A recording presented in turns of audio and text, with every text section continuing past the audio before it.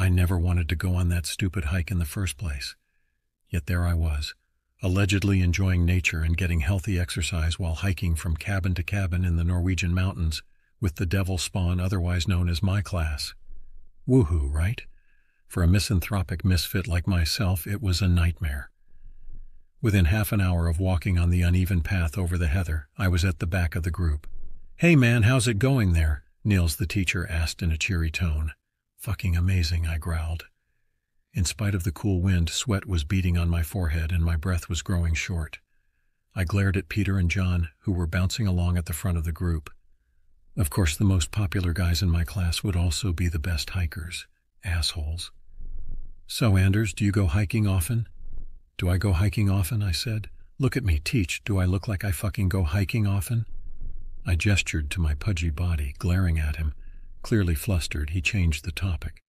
"Then what do you like to do?" "Computer stuff," I answered curtly. "So is this temporary, or are you going to try to make awkward small talk the whole time?" I didn't think it was awkward." Blessed silence followed. Peter and John were out of sight, damn soccer players and their mutant lungs, and I took the opportunity to take in the scenery.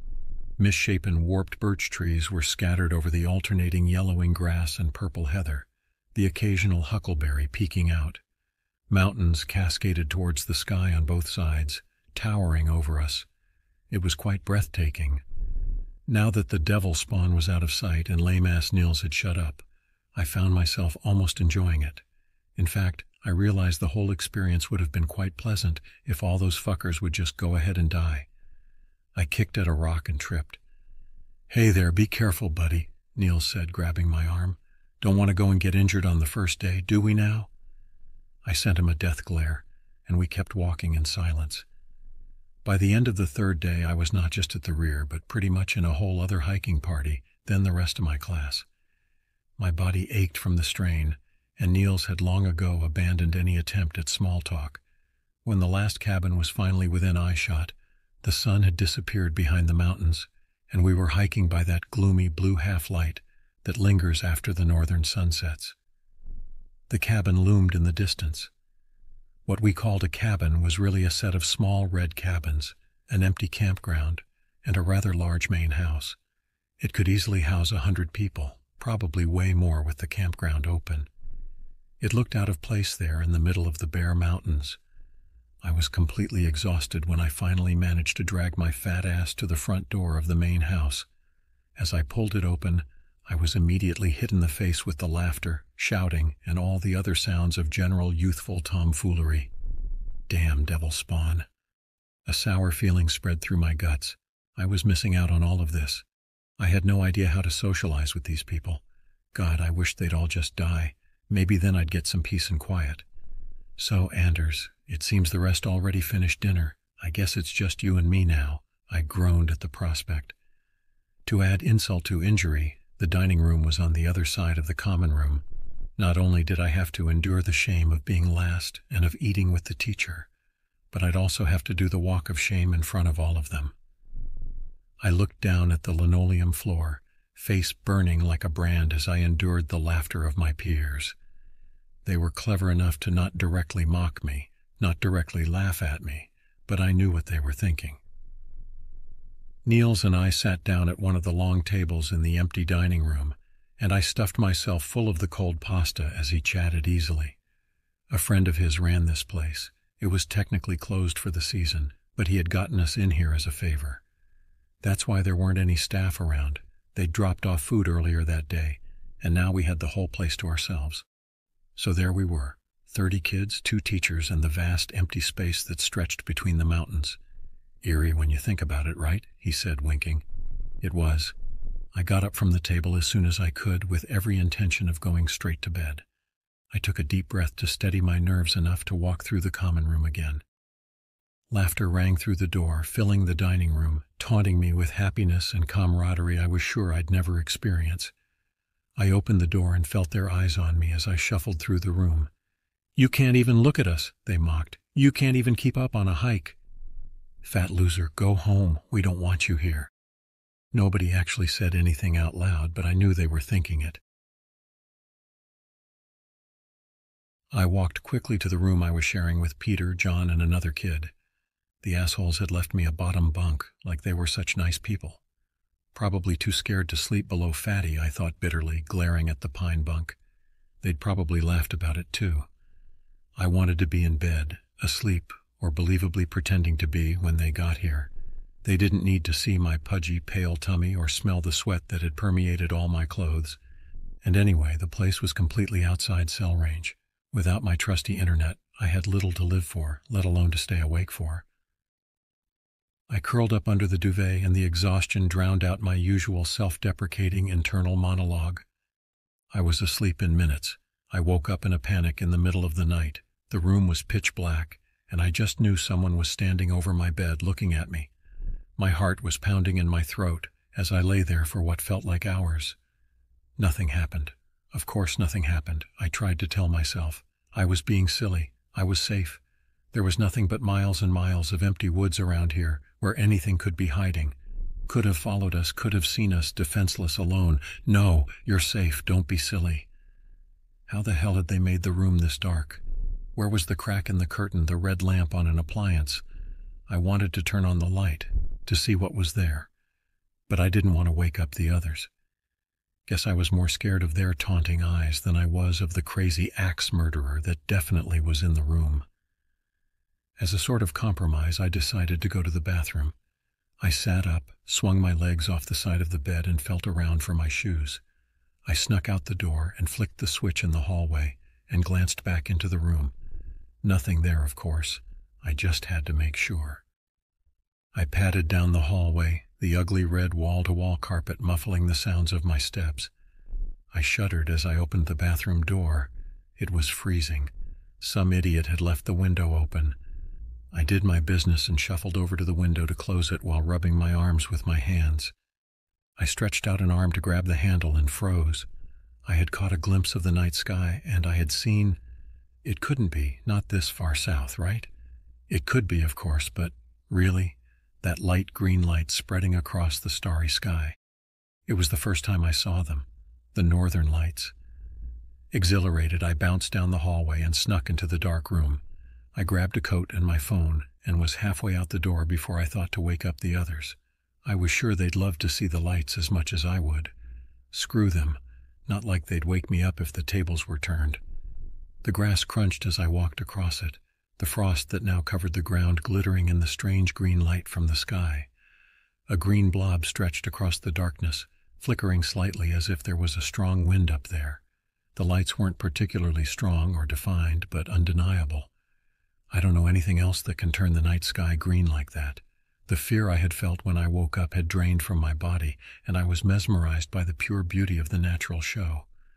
I stood there for hours, not moving until my whole body started shaking violently, and I realized I was in danger of hypothermia. Reluctant, I shuffled back inside. My eyes had adjusted to the darkness outside, so I snuck down the hallway without turning the lights on. I didn't want the grim, fluorescent light burn out the beautiful memory of the aurora. The little light on my phone was enough to identify my room. I paused outside the door, sighing, and quickly slipped inside. I curled up under the warm duvet and quickly fell asleep. I woke up, stretched my arms over my head, and yawned loudly. I groped around on the floor for my phone and closed one eye as the bright screen blinded me. 10:37. Immediately I was wide awake. Shit, breakfast at 7:30, hiking by 8:30? Why the hell had nobody woken me up? I jumped out of bed, almost hitting my head on the bunk above me in the darkness. The blinds were down, the room dark. I flipped the switch on the wall, but nothing happened. I groped around for my clothes, getting my head stuck in the sleeve of my sweater in the rush. I opened the door. The corridor was dark too, the place dead quiet. A chill ran down my spine. Had they left me behind? As a prank? No, Niels would never have agreed to that. Would he? I pictured his flustered face as I shut down his every attempt at small talk. Maybe he would. A slow burn of worry started in my gut as I thought of the miles and miles of empty wilderness surrounding me. All that empty space, the long, lonely road. The road. Yes, someone would have to come to get me. I wouldn't have to hike anymore. Maybe this was all for the best. Or maybe they had just canceled the hike and all the kids were in the dining room now. I set off to find people or food, preferably both. The common room and the dining room were both empty. They looked so much bigger today, when it was only me in them. Breakfast was clearly over, but I was hungry. I crossed my fingers that I'd find some leftovers in the kitchen. I pushed open the door with the staff-only sign, shuffled across the linoleum floor, and opened the fridge. A big smile spread across my face as I took in the sight in front of me. Is there anything more beautiful than a fully stocked fridge? I made myself a sandwich and munched on it while trying to decide what to do next. When I went to make the second one, I realized that there really was too much food left over. This was enough food to feed 30 kids and then some. Hadn't anyone else eaten? The uneasy feeling came back. Why would they have left without food? Had something happened? Again, the image of the vast heather, the lonely road, the cabin that looked like it had been copy-pasted into the wilderness. Anything could be hiding out there, in the mountains, in the rooms. Oh God, the rooms. There were so many empty rooms, empty cabins, closed doors with God knows what behind them. I should have checked the rooms. Why hadn't that been my first move?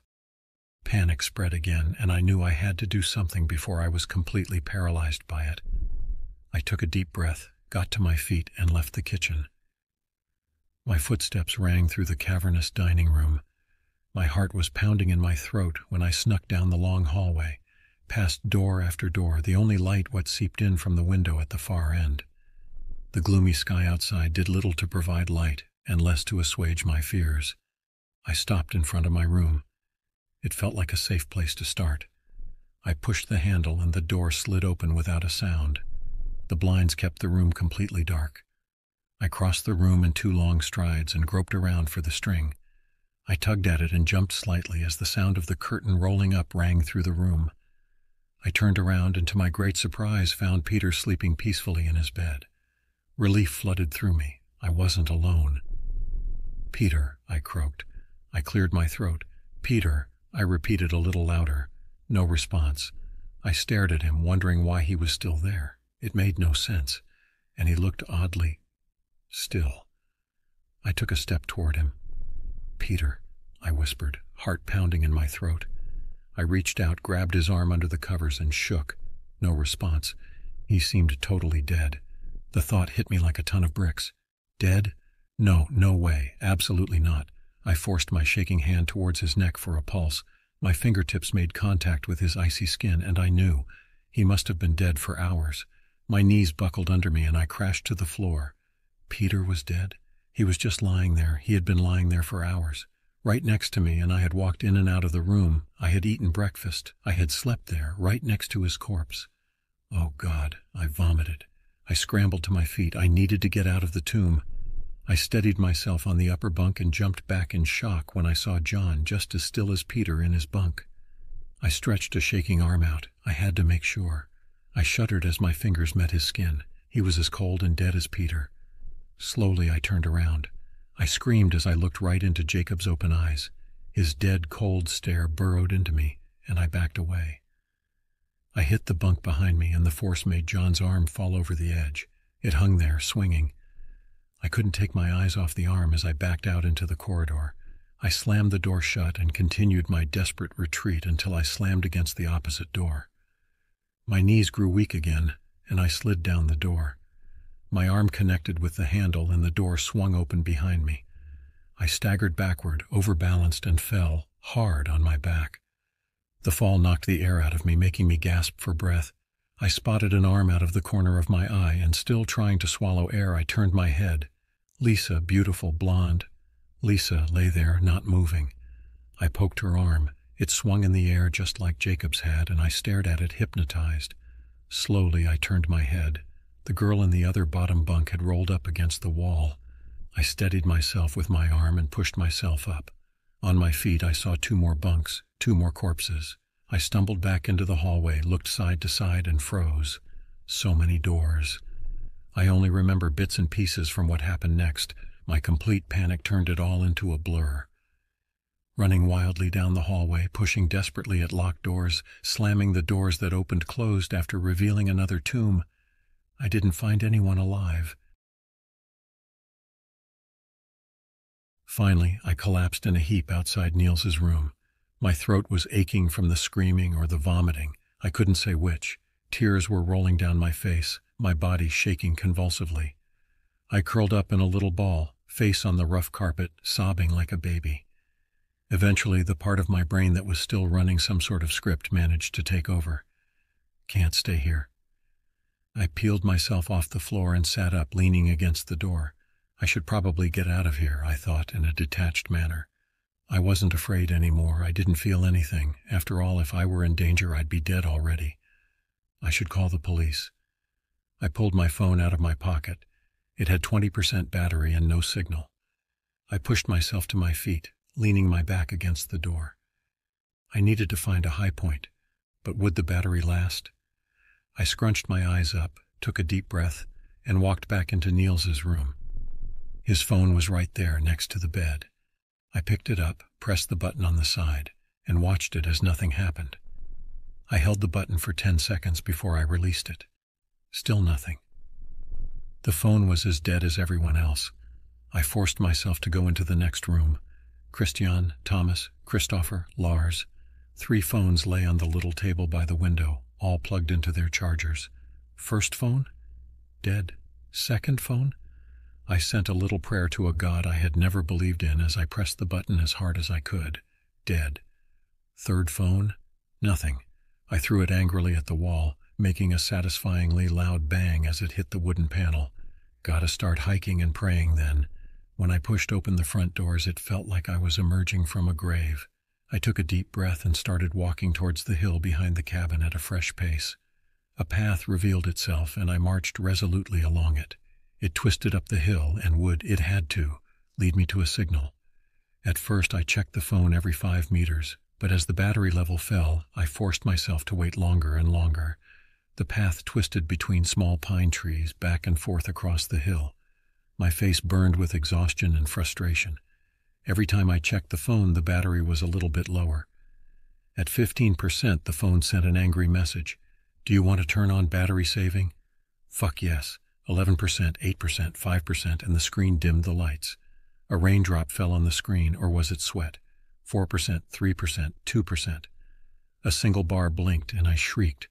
With shaking hands, I pressed 112 and waited, praying. Police, what's your... No battery! Need police at the... Goddamn, the redacted cabin. They're dead. They're all dead. I need help, please.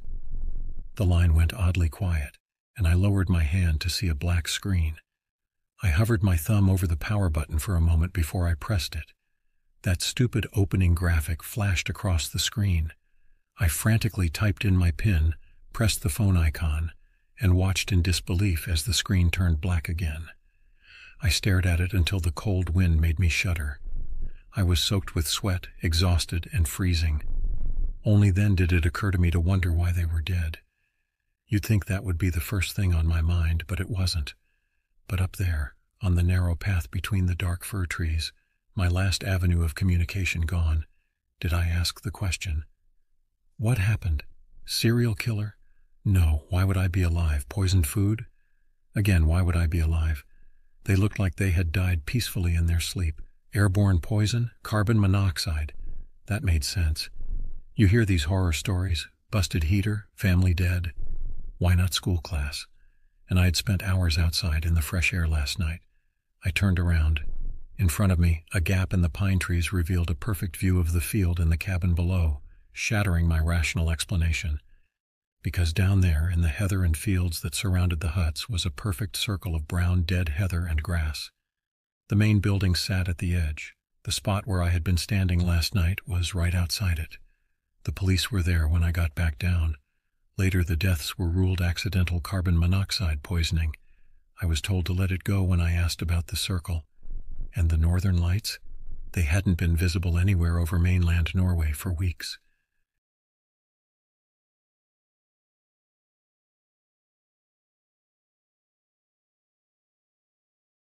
There's 3 of them outside, hikers probably.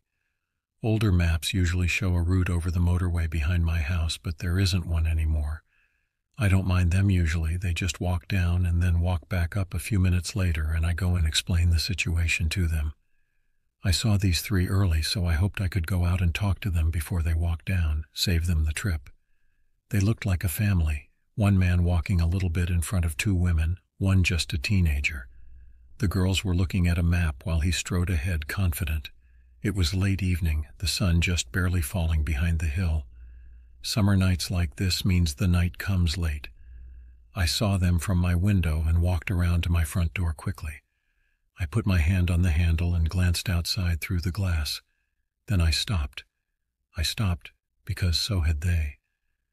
For a moment I thought they had just stopped walking to check the map or something, but just the glimpse sent a chill through me, like something was just barely off. Uncanny valley, right? I looked at them a little closer and saw that they had not just stopped, they had stopped mid-step. The one at the front had their front leg raised in the air, and the other two were weirdly balanced forward, a position that would be difficult to maintain. I assumed they had seen me and were doing some sort of performance, like those street performers that look like statues and maintain poses.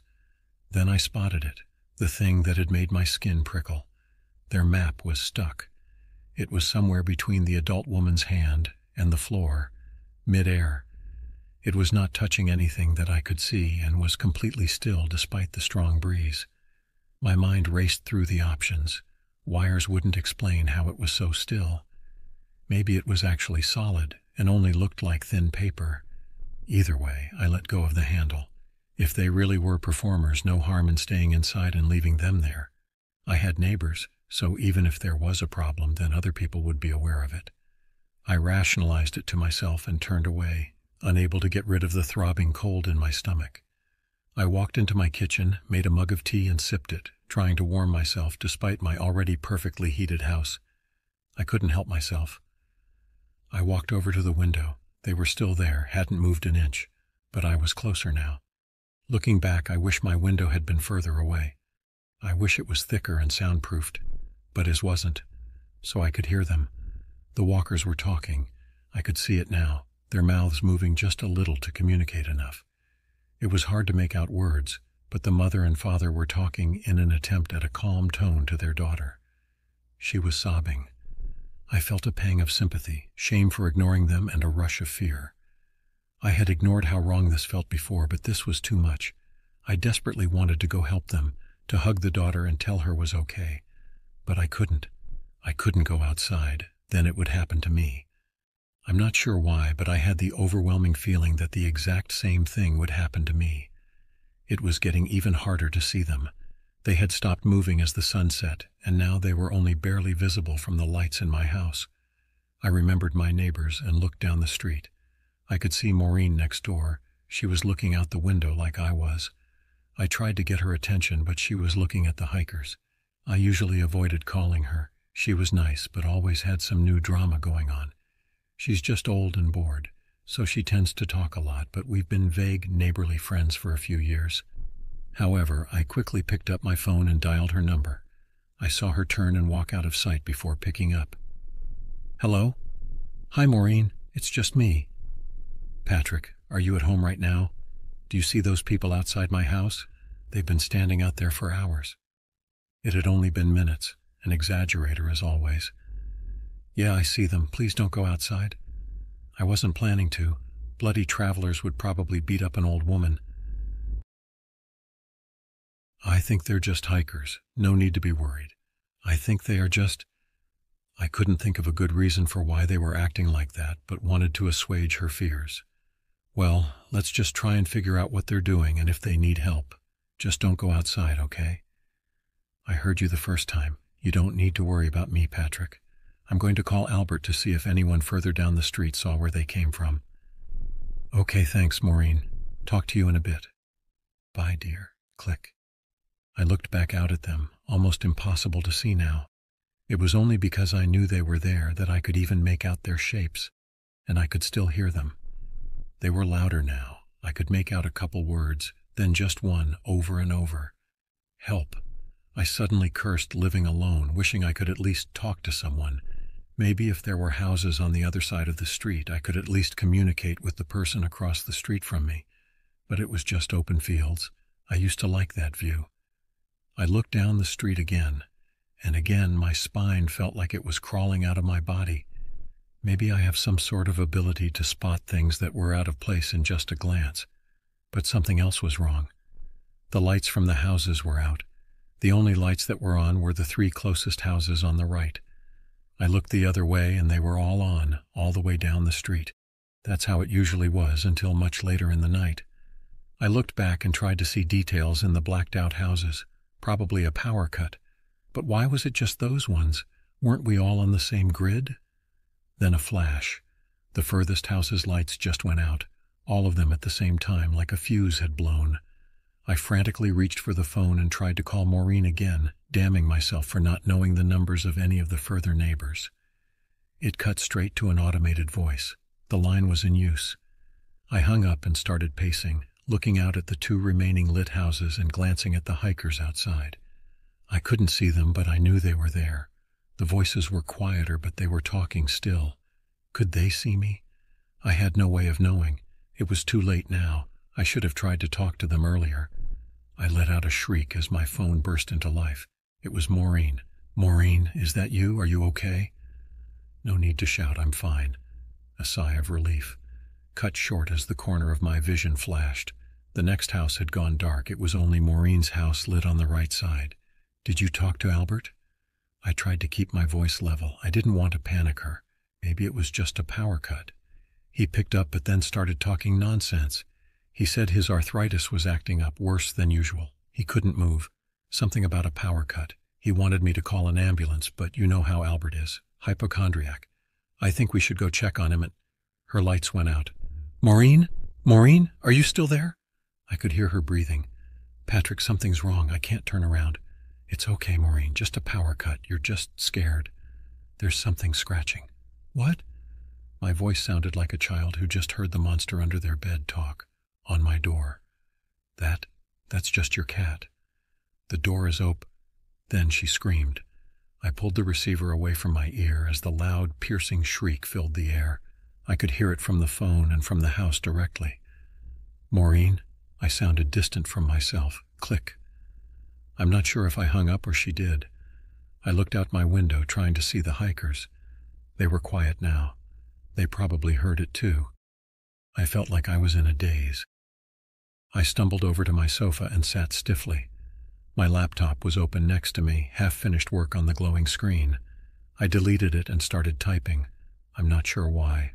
No one saw this coming. Maybe I could warn someone. I typed frantically, fingers moving faster than in all the work I had ever done. Then a flash, and my lights went out. The only light was the glow of the screen. My fingers could still move, but I couldn't stand up. I could talk. I know because I screamed. I dare not make any sound now. My laptop is still plugged in and getting power. This isn't a power cut. I haven't heard the hikers since the scream. I hope they're okay. The only thing I can hear is the clicking of the keys and the scratching at my door.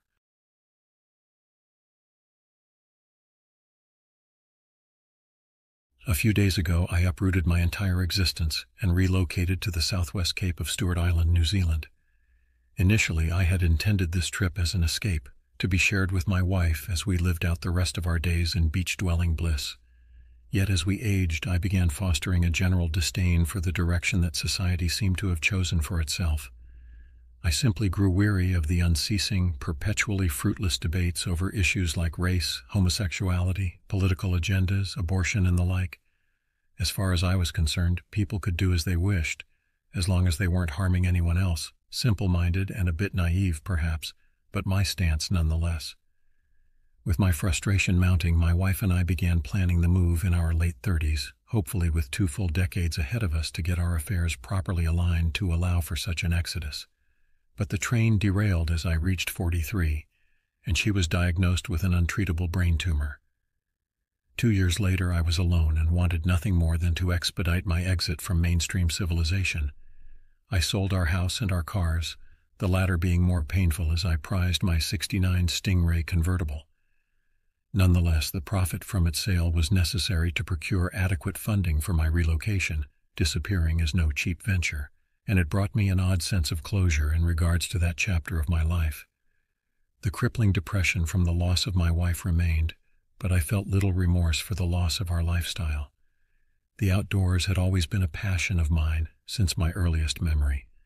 Fishing, kayaking, game hunting, cross-country hiking, and anything else without a ceiling over it had always been my forte. My spirit yearned for a climate requiring a survivalist mentality, and I had every intention of spending the rest of my days in just such an environment. Thus, my research led me to Stewart Island, the southernmost portion of New Zealand. The mild climate, sparse population, immediate access to open water, and dense forestry completed my checklist. The prospect of dangerous wildlife or poisonous vegetation brought me no qualms. After all, there aren't even any terrain-dwelling snakes on the island. What few locals were present on Stewart Island were nice enough upon my arrival, having harbored a few tourists here and there for the more accessible beaches. I did draw a few laughs from the older residents when I told them where I planned to go, and encountered one old man that simply shook his head and walked away when I mentioned the Southwest Cape's eastern shore. But I could not be discouraged. There was no turning back. My final stop was at the local supply depot in Oban. There I purchased a map, 2 books on native flora and fauna, a leather-bound journal, ink, a canteen, an axe with a 36-inch handle, a hunting knife, 30 feet of braided paracord, a small fishing kit, waterproof matches, a compass, and a Swiss gear pack to place it all in. I told myself that if I had forgotten anything, I didn't need it, or would be able to construct it for myself. Either way, I would either make do or die, and although I wouldn't describe myself at the time as suicidal, death didn't seem such a horrible alternative. The hike to the Southwest Cape took me almost 3 days, the journey made longer because of the mud from recent rains. Sleep was difficult the first night, as it had been some time since I had slept on the ground, and the reality of my endeavor finally began to sink in. While experienced within the natural world, slight anxiety came over me upon the realization that I may have bitten off more than I could chew, and I had no fallback option. Juxtaposed with this thought was a comfort in knowing that my newfound worry indicated a resurgence in my will to live. Eventually, my psyche balanced these two notions, and I did manage to sleep a few hours, awaking with renewed confidence in the face of the rising sun. Days 2 and 3 were largely uneventful, save for a brief but violent thunderstorm and a confrontational encounter with what may have been a brushtail possum. Despite the critter's sincere efforts, I found myself on the coastline midday of the 3rd. Authentic peril would not rear its head until that evening. My efforts in constructing camp that day concluded with the completion of a water collection basin that I devised from several broad ferns and a species of bamboo that I knew had been introduced to the area centuries before. Previously, I had created a small hut of the same bamboo and ferns to serve as my shelter, until I ventured to build something more ambitious, along with a moderate fire and a few limb lines for fishing. Resigning myself to relaxation for the remainder of the day, I took off my clothes and my boots and braved the somewhat murky but refreshing surf. Initially, I was met with intrigue in regards to the gradient at which the water deepened. Approximately 100 meters from shore, I found myself only knee-deep, and I could feel the soft white sands beneath my soles.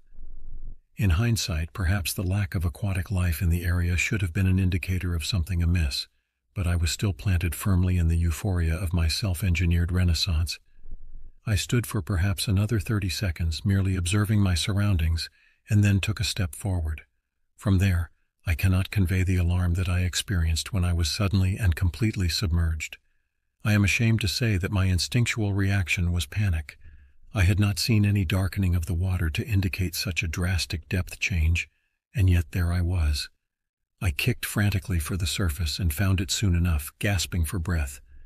As I regained my composure, I cursed my neglect for not bringing goggles or a snorkel, for who knew what sort of wonder-laden reef I may have stumbled upon. Regardless, my decision to resubmerge was met by terror surpassed only by events that would occur later. I exhaled just enough oxygen to go under and stabilize at approximately 3 meters. I thought that maybe the water somehow became more buoyant at this point, but disregarded the feeling as my imagination. I decided to open my eyes despite the salinized water. I peered down. Deep below me, in a black abysmal hole that can only be described as a void, were a pair of whitewashed eyes, visible only because of their apparent uncanny ability to reflect such finite amounts of light. The pupils were entirely black, with no rings of color, and appeared to be transfixed upon me. I was stricken with fright, yet unable to save myself from my impending doom. Entranced, I continued to stare downward, waiting for the appearance of some gaping hole of a mouth to inhale me into the terrible unknown of its insides. But the moment never came. I received, whether it was from some sort of telepathy or my own intuition, the distinct feeling that this mammoth creature wished to harm me in ways that man had never known, but something was holding it back. I could not fathom what could possibly be restraining the beast, its size surely rivaling that of a submarine or battleship. My chest burning for air brought me back from my fearful marveling, and I tried desperately to swim to the surface, yet I still could not move. I remember only the taste of salt and stagnant water as I drifted into merciful unconsciousness, a strange pang of relief echoing in my thoughts. I awoke on the beach on what seemed to be the next morning, face up with a strand of kelp around my midsection, and a feeling not unlike a hangover. I jolted upward, aggravating my headache, but deeming it more important to scan the water for the creature. I spied nothing but the crashing waves and scattered fragments of driftwood. I collapsed back onto the sand and gazed into the overcast sky, edging on delirium, and only capable of thinking of the eyes. Oh God, the eyes! After an eternity of contemplation, I found the motivation to rise and attempt to carry on. I could find no rational explanation short of some strange hallucination, but could recall nothing that would have caused it. Throughout the day, my intellect continued to pull me towards the multitudes of legends and unsolved mysteries of the unexplored sea. Unknown sounds captured on tape, megalodon sharks, Jules Verne novels, the Bermuda Triangle, and others similar. Nothing I could fathom satisfied me, and I despaired with no discernible reason as to why I did not abandon my supposed slice of paradise, and a dull anxiety that persisted for the remainder of the day. I cut my fishing lines, simultaneously knowing that they would yield nothing while also fearing what may be present at their ends. It was then that I realized I had witnessed not a single marine life form. My fire had smoldered to ashes, so I replenished it, gathering driftwood from the beach and dried foliage from the tree line, all the while keeping a wary eye on the water, awaiting the appalling eyes that resided below the surface. On that day they made no appearance. There should be no surprise that I did not sleep well that night, having exhausted my wildlife manual and illuminating no form of insect or animal otherwise that could have induced my experience. By morning, however, my distress began to dissipate, as my mind exhausted itself and simply relegated its time to other things, food, for example. At some point after dawn, I made the decision to hike somewhat inland and try my hand at trapping, as fishing seemed foolish, and I felt the need to get away from the shore for a time. I endeavored to create 6 traps, all sling rigs camouflaged with the litter of the forest. It was during my search for an animal sign that I discovered the Emma. The schooner, with its name etched in fading stain on its stern, was approximately 500 meters inland, lying capsized on its deck, with several varieties of vine and runners growing around the masts, which had been forced through the bottom of the hull and stood erect, as if the ship had been dropped on its top from a great height. The hull itself was perhaps 20 meters, large enough for a dozen crew members at the most. Curiously enough, there were immense circular patterns etched into the ship's surface, as if a gargantuan plecostomus had scraped a meal of algae from the vessel while it was still afloat. Summarily, I decided that I could adapt and renovate the craft into my permanent residence, its location away from the waterline suddenly appealing. I finished setting my traps at a distance and began my new project immediately. The labor was invigorating. I was so excited about my fortune in finding the Emma that I nearly forgot about my encounter, thinking of it only occasionally and partially settling on dehydration as a likely culprit. Using my axe, I cut an entry to the hull and began clearing what little sun-starved growth there was, along with eradicating any unwanted inhabitants. I battled briefly with the notion that I might find human remains or even lost treasures, but discovered neither. My only finding was an old leather volume coming apart at the spine. It was apparent that the tome had been either sunken or rained on, as indicated by the illegible remains of water-diluted ink on the pages. The only decipherable items were two in number, a single date, March 21st, 1925, and the phrase, "It calls me," near the bottom of the last used page. I presumed at the time it was a sailor referring to the call of their personified ocean. Finally satisfied with the day's accomplishments, I checked my traps, another brushtail possum and something resembling a kiwi, and trudged back to the shoreline campsite. I had actually managed to wholly put the day before out of mind until I looked to the eastern horizon. In the sun's late glow, I stared yet again at it, this time with its eyes and a portion of its massive head breaching the surface. The eyes maintained their washed-out quality, despite reflecting the incoming sunset, and now with some reference, I could see the thing was much larger than I had originally estimated. Its scalp appeared cephalopodine in nature, with a wet olive-green hue and likely a layer of some sort of plasmatic coating. Just beneath the water's now churning surface, I could distinguish at least 8 serpentine masses, seeming to extend from the head, writhing together with some form of lateral undulation. As before, I could not move. Sometime during this I fell to my knees, not out of dumbfounded dread, but some instinctual need to kneel, as if before royalty. I don't recall being explicitly told to do so, but I felt it an intelligent thing to do for the sake of my continuing to be. As I reached the ground, however, I again lost consciousness as the nightmare began to emerge, its mouth opening to reveal concentric rings of teeth and emitting a bellowing groan, akin to a great horn signaling battle. I awoke this time where I had fallen, with a mouthful of sand and that hungover feeling. There was a full moon, evocative of the thing's pale gaze. I was forced then to accept what I had seen as real. Upon awakening, I reluctantly went down to the water to rinse my mouth of the sand, but found it rancid, congealed with a layer of briny foam and the smell of decaying shellfish. There were great divides in the sand, as if something had been dragged. I returned to my collection basin and then noticed the collapsed trees and trampled undergrowth. A horrible notion struck me, and I ran back to the Emma, only to find it absent. I then thought for the first time that I had overstayed my welcome on Stewart Island. Quickly I gathered what was left of my supplies back at the shoreline and began hiking northeast towards Oban at dawn, any hope of salvaging my adventure firmly severed. I would gladly resume my yuppie life in the States if it meant never having another encounter with the behemoth. For the first hour or two I made excellent time, motivated by my panic, and perhaps sufficient to cut a day from the duration of my hike. But I hadn't truly rested for days, and it began to take its toll. Sometime around noon I leaned against a tree to rest. I despised stopping, yet slept almost instantly, my mind and body finally giving in to fatigue.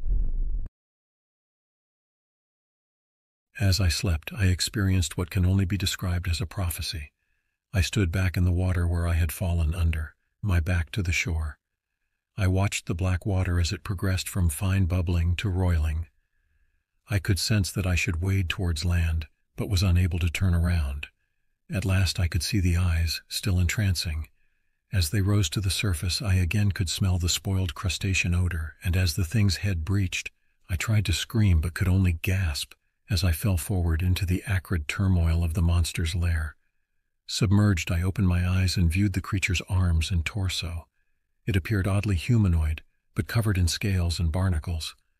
Massive crabs skittered about on its skin, having made their homes in the various marine flora present there. It extended down into nothing, but continued to rise, its legs yet visible, as it became apparent that I could not comprehend the monstrosity's true size. I turned my attention to coming up for air and broke the surface.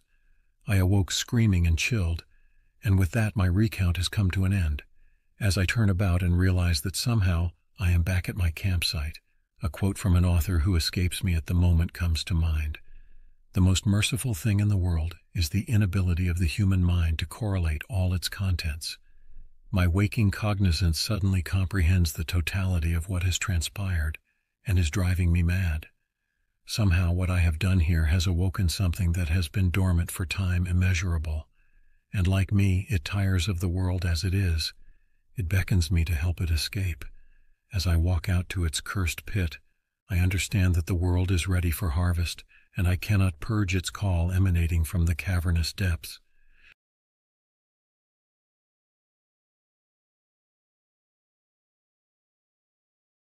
When I was a child, it was just me and my mother.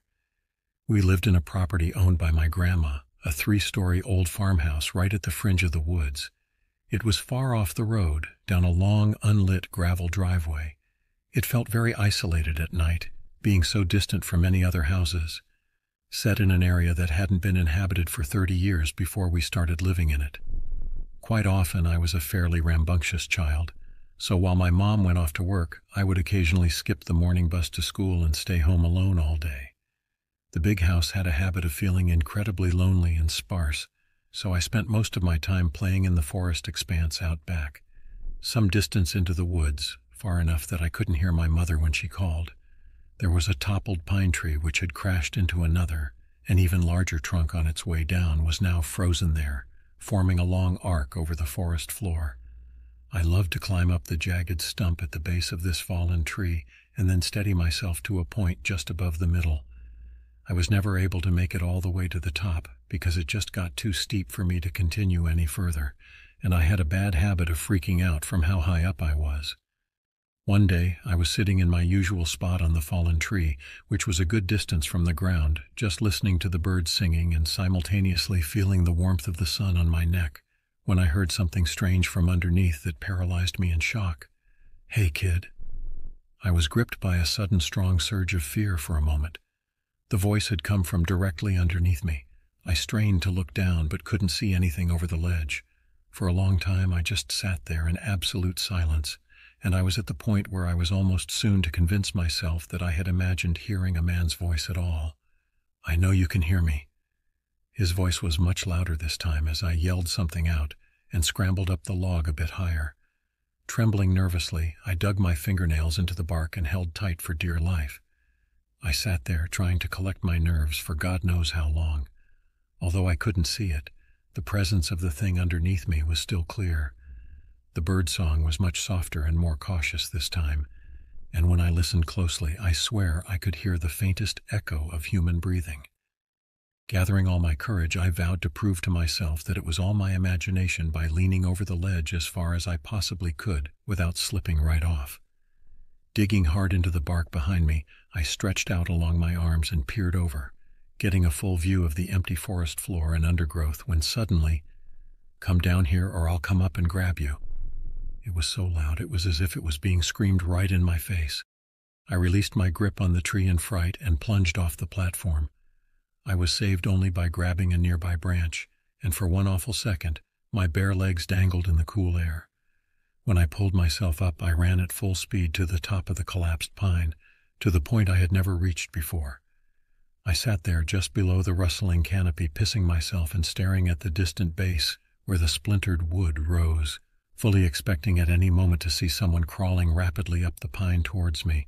Instead, all I heard was the wind whistling in the leaves above and below me, and occasional snippets of bird song.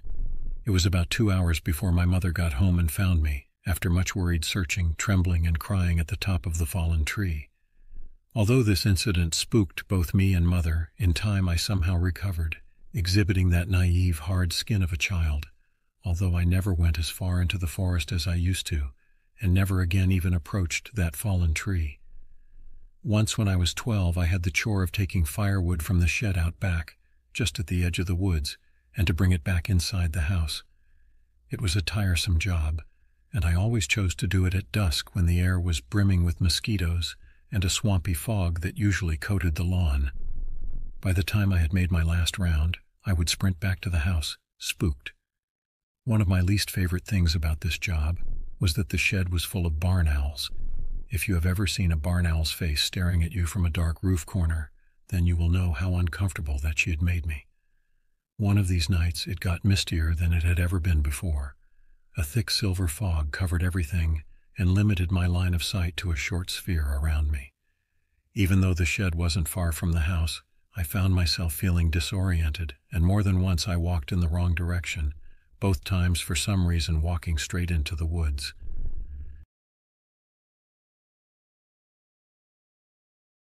By the time I had reached my last load, it was too foggy to see the street. My eyes stung in the moisture and it made my vision blur. Lurching forward, I managed to walk headfirst into a tree, doubling over and dropping all of the wood I was bundling onto my feet with a hard crunch. As I went to pick them up, with my foot throbbing pretty hard, I realized that the ground was too misty for me to see my own knees. I decided to head to the house, since we had more than enough wood for one night. However, it was getting to be pretty dark, and I couldn't make out any signifiers of which direction I was heading in.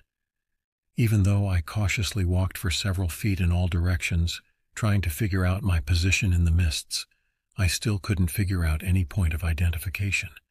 I couldn't even locate the fence or the gate, and the more I walked, the more I seemed to stumble into trees, pine needles, and mud crunching under my feet instead of dew-covered lawn. After a while, I finally realized that I couldn't even find the shed anymore. Cursing myself for being so dumb while trying to ignore my thumping heart and sense that something else was at play, I became aware that I was lost somewhere in the fringe of the forest. Screaming out for my mother at the loudest possible volume was only met with a resounding silence from the depths of the mist all around from where I stood, affirming that I had wandered too far from the house to be heard. As a deep panic started to settle on me, I noticed a glimpse of something pink moving against a nearby pine trunk. Coming closer, I saw that it was a ripped-out square of pink paper. On it, there was an arrow pointing left. Looks vaguely like something my mom might make, I rationalized, to keep me from getting lost. So, foolishly, I followed the direction set by that green arrow, shivering in the increasing cold. I kept walking for about 5 to 10 minutes before needing to stop to take a breath. My heart was pounding so fast it was beginning to hurt. As I was sitting down, however, I spied what appeared to be another note fluttering on a nearby trunk. I noticed that this one was embedded with a long nail. It bore another arrow, this one pointing up, and a small, sloppily written note that said, "This way." Despite my increasing panic, I convinced myself that these notes were my only shot at getting back before nightfall. I was desperate to get the hell out, and my brow was cold with sweat. So I followed the green arrow to a point where I could just dimly make out another spot of pink, up an incline of collapsed stumps and leaf litter. At this point it was getting pretty dark, and I had to strain both my eyes just to see a few meters ahead of me. Following the green arrows, feeling less and less sure of where I was, I stumbled through the woods, groping out in the mist to feel for trees, although I was terrified of something unseen grabbing my arm. I came across the third green note, which had another arrow pointing up again. This one led to an increasingly steep slope that I didn't recognize being anywhere near my house, and with a poorly drawn smiley face right above it. At this stage I became too freaked to cope and started to cry there a little. As I slumped against the pine stump, the possibility that I would be out in these woods all night was beginning to sink in, like a syringe being driven into the veins within my arm. I caught a glimpse of another pink square in the near distance. Squinting hard, unnerved by these notes, all of which looked fresh and without sign of decay despite the previous week's non-stop rain, I read it from afar. What I read made my blood turn cold. I stood to my knees, dead silently, wobbling on them in fear. My ears were sensitive to any tiny prickle of noise in the mist. For a long time I stood there in the rolling fog, reading and rereading that horrible note over and over again, before a snapping stick somewhere behind me caused me to sprint, blindly, twigs snagging at my ankles and cutting up my face as I ran. Written on the note, in big green letters, was my name. It felt like I was running for hours. All the while, the rain and mist lapped at the back of my neck like the decaying breath of someone running right behind me. Somehow I made it back to the house. All the lights were off, and I struggled to find the keys for a moment. When I found them, I bolted indoors and quickly crawled into bed, where I remained, unsleeping till morning. Mom just thought I'd come inside and gone to bed, and hadn't thought to leave the lights on. It was a miracle, aka some freakish coincidence, that I even found the house at all. The final incident at that damn house was witnessed only by my mother. Up until then, she had never experienced any of the strange things as I had, although we mutually shared the peculiar oppressive quality that the house's interior had on us, and its placement in the dreary, imposing woods. Although I was obviously never a popular kid, by living way out in the country in the opposite direction from everyone else at my school, I did make some tight friends in my first year of high school. One of these friends, Amanda was her name, invited me over one night, and I accepted. My mother drove me out to the place, which was about 3 miles away, then drove back home. The night went well. We watched a horror movie, suitably, devoured some pizza, and probably smoked a little pot. My mother went home alone where she intended to get some writing done. She worked for a magazine at that point. It was about midnight when I received an off-putting text from Mom in all caps. "Is this a prank? I need to know immediately." Thinking it was some kind of joke, I texted back, "Calm herself, is what a prank?" Almost immediately the response, "Are you at the house?" Of course I responded, "No," though I was thoroughly weirded out. I didn't receive another message until around 3 a.m., when she told me to go to my grandma's in the morning and to not, by any means, dare go home. I remember those bleak torrents of rain the day I went to my grandmother's, and how terribly soaked I was when I finally got there. It was nearly 2 towns away. I'd had to fight the temptation to go home and drop off my bags, but Mom's disturbing messages from last night were enough of a warning not to do so. When I arrived, Mom and Grandma were having lunch. At first, my mother seemed to be in some sort of a composed state, but when I got a better look at her, I noticed that all of the color had drained from her face and she was slightly trembling. At one point, she even sent a small glass crashing to the floor after flinching at the cat brushing around her ankles.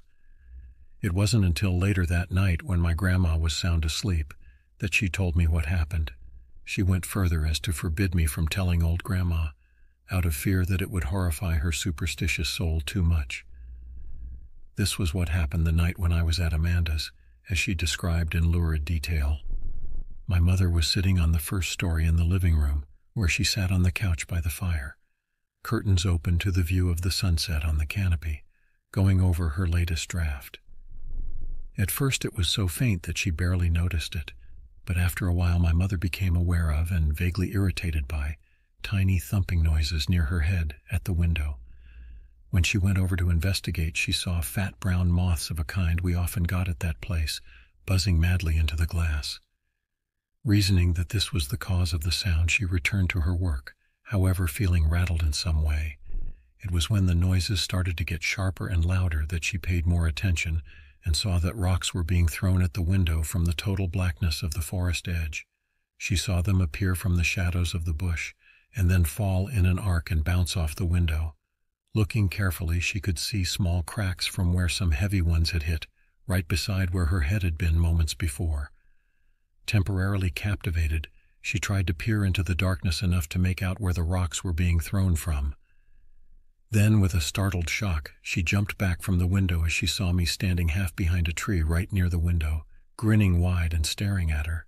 My one visible eye stretched wide open, showing all the white.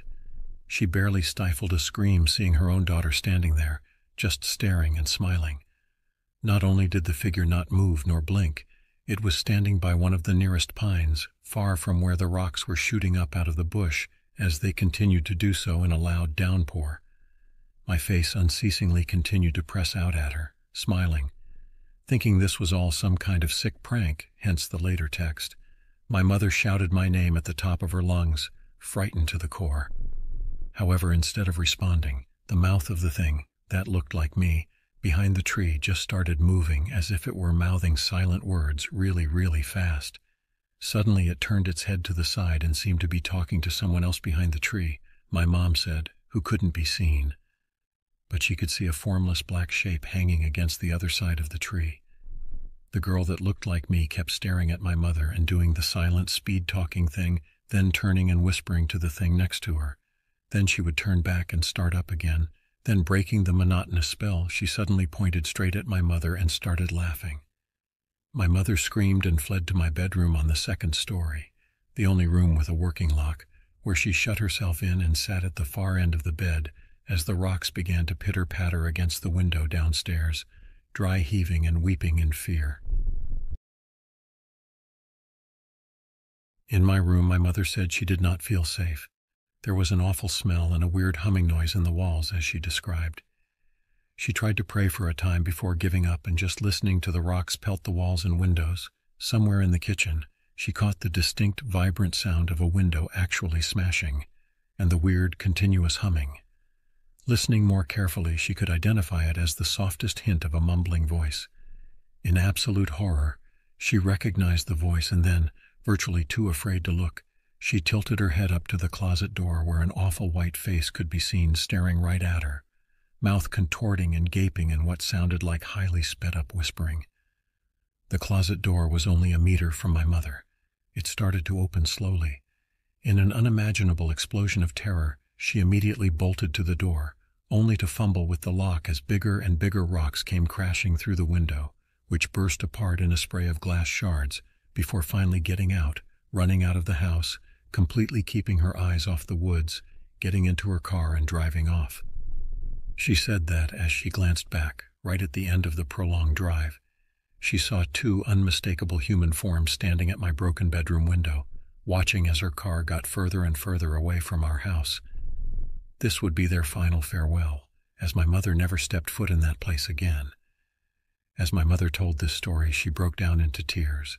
I didn't doubt her, and I still don't.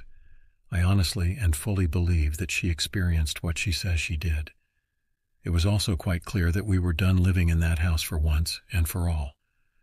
I only went back once with my dad, who I see very rarely now. He came from another state to help us move. Mom had already found a place in town and moved in. My dad and I just loaded up his truck with all that was left inside there. It was a silent, sunny morning when we removed all the stuff and emptied the place. I wish I could say there was some closure, some final spooking to cap it all off, but there wasn't. It was just a relief to be out of there. There are, however, only two things left worth mentioning. 1. When we checked the house for any signs of intruders, we found that several windows, including one in my bedroom and the kitchen, had been smashed and rocks were lying on the floor. 2. Dad went out into the trees for a bit to take a leak. When he came back, he asked how long we'd had the swing set for.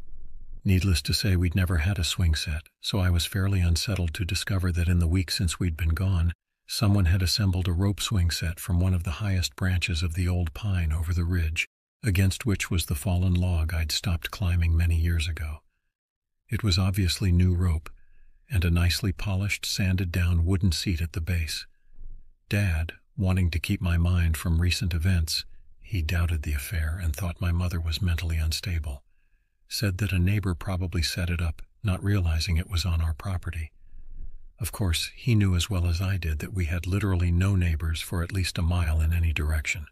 There were no houses in all that space, and never in my time living there did I ever see any other signs of human habitation. But I let it all go, and was pleased enough just to say good riddance to that horrible place as we drove off for good. For the most part, I found it best to try and forget what happened at that place. Sometimes I just can't help but ponder it, though. It's been long enough now that I no longer feel scared talking about it, but for a long while I couldn't. Seeing as it is Halloween, what better time to share? My grandma just recently sold the house to a new family, that being a young couple and their little son, shortly after we moved out, despite my mother's desperate insistence that it be left empty. Now she refuses to talk about what happened altogether.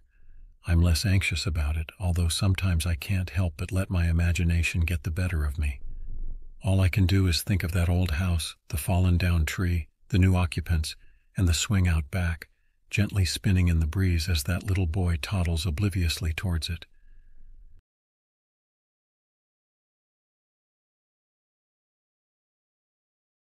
Ryan reached the top of the hill and looked down onto the town of Priska. It was a small one-horse town in the upper Karoo Desert. The old church in the middle of the town still stood tall, the clock tower casting a long shadow in the late afternoon sun. The town looked like it was in a fairly good condition compared to many of the other places he had passed through, though it seemed just as abandoned, which was seldom actually the case. He sighed and scanned the streets and buildings for any sign of life. He had been walking for hours and he was exhausted.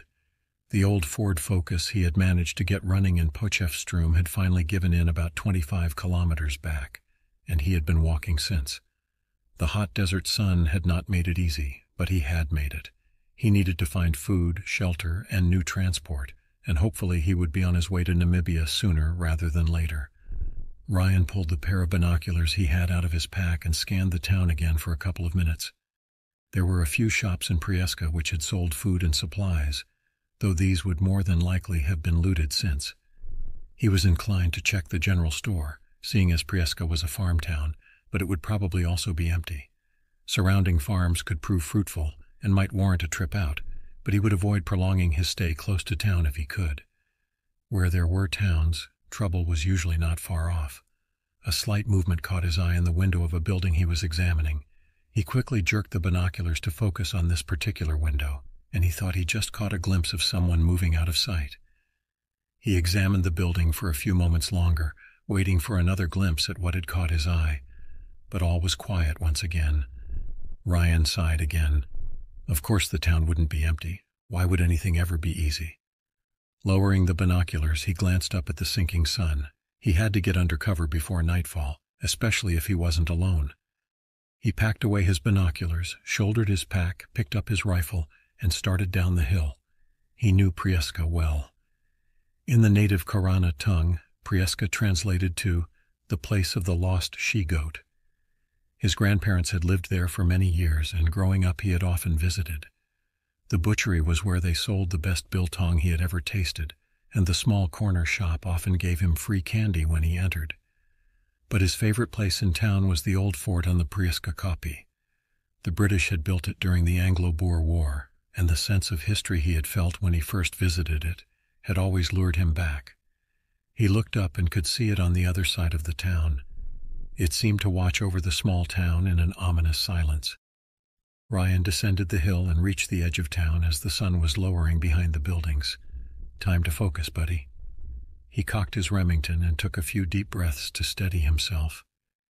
He didn't know what to expect, and after all this time he still wasn't sure what he dreaded more, coming across bandits or lurkers. One thing he had learned on his journey from Johannesburg was that people were capable of unparalleled cruelty, and they could be just as fear-inducing as any lurker he had come across. And he had come across many. He quickly moved up to the closest building, looking in all directions as he approached. Slowly he peered around the wall and down the street, heading into Prieska. Nothing stirred. Cautiously he headed down the street, staying low and close to the building. It was some sort of government building and held no real interest for him. Shelter was now his #1 concern, as the lurkers became particularly active after sundown.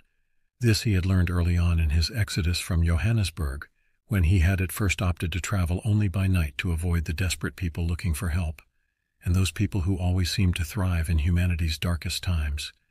These people seemed to enjoy the lawlessness and the suffering, and they were more than willing to add to it if it benefited them. Reaching an intersection, he quickly scanned both ways and behind him before proceeding. The residential area started only a few blocks ahead of him, and he figured he would be able to hole up in an abandoned house for the night. It was now fully dark, but the full moon gave a generous amount of light. Ryan had crossed another intersection when he heard a groan and footsteps around the next corner. He froze and backed up a few steps. Raising the rifle, he steeled himself for what would emerge. Another groan and then a hiss came from around the corner, and a few seconds later a small figure stepped into view. Ryan recoiled. He had seen many lurkers, but this was new even for him. A boy of no more than 3 stood a few feet before him. At least it used to be a boy. The boy's eyes were a feral yellow, unfocused and crazed. He was bleeding from his mouth, and his skin had a grayish hue to it, like ash. Black veins were all over his body, thick and bulging as if they were struggling to pump the blood through. This was the youngest lurker Ryan had ever seen. They were always young, but never this young. He looked up at Ryan, and at first it seemed as if he looked right through him. Then his eyes seemed to focus, and hate and anger filled them. He hissed like a snake and sprang forward, coming at Ryan at full tilt. The scariest thing about lurkers were their speed, and what took him off guard even more was the agility of the former young boy. Ryan had been frozen when he saw the boy, but now with a hissing feral lurker charging at him, his survival instinct, which had kept him alive for so long, quickly kicked in. He raised his rifle and fired a single shot, hitting the lurker mid-leap and instantly dropping him. The gunshot's echo thundered through the small town, and now Ryan was in trouble. If there were more lurkers around, they would come running. If there were bandits around, so would they. Usually Ryan dispatched single lurkers with the trusty hand axe he kept at his side. but the young lurker had shocked him out of his wits. Quickly chambering another round, he started forward again, this time jogging. An instant later, he heard a shriek to his left, which was answered by another to his right. Well, shit. He started sprinting. He heard shrieks, screams, and hisses approaching from both sides, and Ryan started to panic. He was desperately looking around for a place of safety, anything that could save him from the oncoming death rush. He glanced over his shoulder, but the street was empty, for now. He spotted a small side street a couple of yards ahead and ducked into it. Clambering onto a nearby dumpster, he was able to reach the roof of the adjoining building and quickly hoisted himself up. He rolled away from the edge and took a few calming breaths. Slowly, he peered over the edge just as a dozen or so of the lurkers poured into the street from each direction. Searching for the cause of the gunshot, they sprinted up and down the street, teeth gnashing. The black veins crisscrossing their bodies were visible to Ryan even from a distance. They quickly found the body of the one he had killed, and anger seemed to ripple through the group. Their gnashing and hissing intensified, and they raced up and down the street looking for the one responsible. It had been 3 years since Revelations, the media had named it after the book in the Bible, had crashed into the desert of Texas in the United States. The large asteroid had done considerable damage to the area, but as it had crashed in a fairly deserted area, few human lives were lost. It was what came after that had given the asteroid its name. Days after the asteroid hit, reports began to come in of first responders dying of some sort of disease. Doctors were baffled, as it started very much like flu, but quickly escalated with Ebola-like symptoms.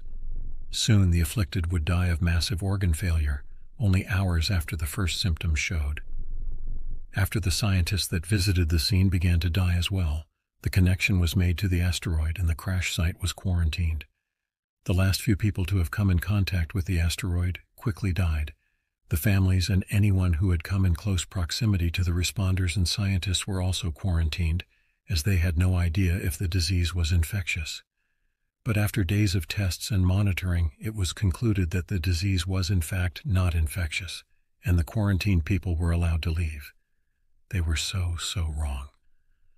Ryan's attention was brought back to the present when a lurker entered the side street he had used to get to the roof and started sniffing around the dumpster. Ryan had quickly learned a few important things about them through his various encounters. They were extremely fast. You can't outrun them. On top of that, they had incredible endurance. They never stopped coming. Once they saw you or smelled you, which was another thing that made them difficult to evade, they would pursue you relentlessly, risking self-injury and even death to try and reach you. They had no inclination to self-preservation whatsoever. The only thing that seemed to drive them was their need to kill. They did not feed on humans. In fact, Ryan had never seen them eat anything. They merely killed them. The only way Ryan knew how to get a lurker off of your tail was to kill it, or to put enough distance between yourself and it. And that meant kilometers. Ryan watched the lurker continue sniffing the dumpster, and suddenly it looked up.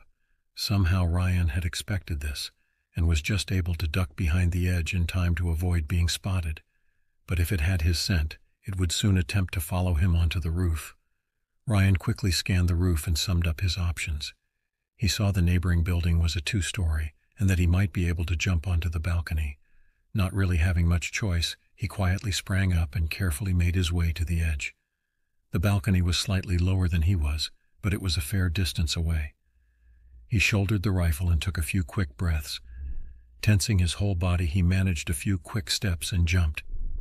His hands caught the railing of the balcony and his body slammed into it, causing it to rattle.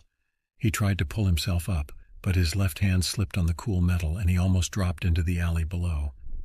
Hanging by one hand, he looked down and saw several lurkers speeding this way and that. They had not looked up yet. With a great effort, he managed to get his left hand onto the railing again and started to pull himself up. He was soon able to use his legs to help himself up, and seconds later he was on the correct side of the railing. He was panting, and Ryan stood with his hands on his knees, looking back the way he had come. He was about to turn when he heard the click of a revolver being cocked behind his head. "Slowly straighten, then drop your rifle and pack on the ground. Don't turn around." It was a female voice, with a thick Afrikaan accent, and he guessed the person behind it fairly young. Look, I don't want any trouble. I'm just running from those things, please. He spoke calmly and clearly. I don't really care. Do as I say or you'll soon join them down there. Ryan slowly straightened, unslung his rifle and pack, and carefully laid them on the ground.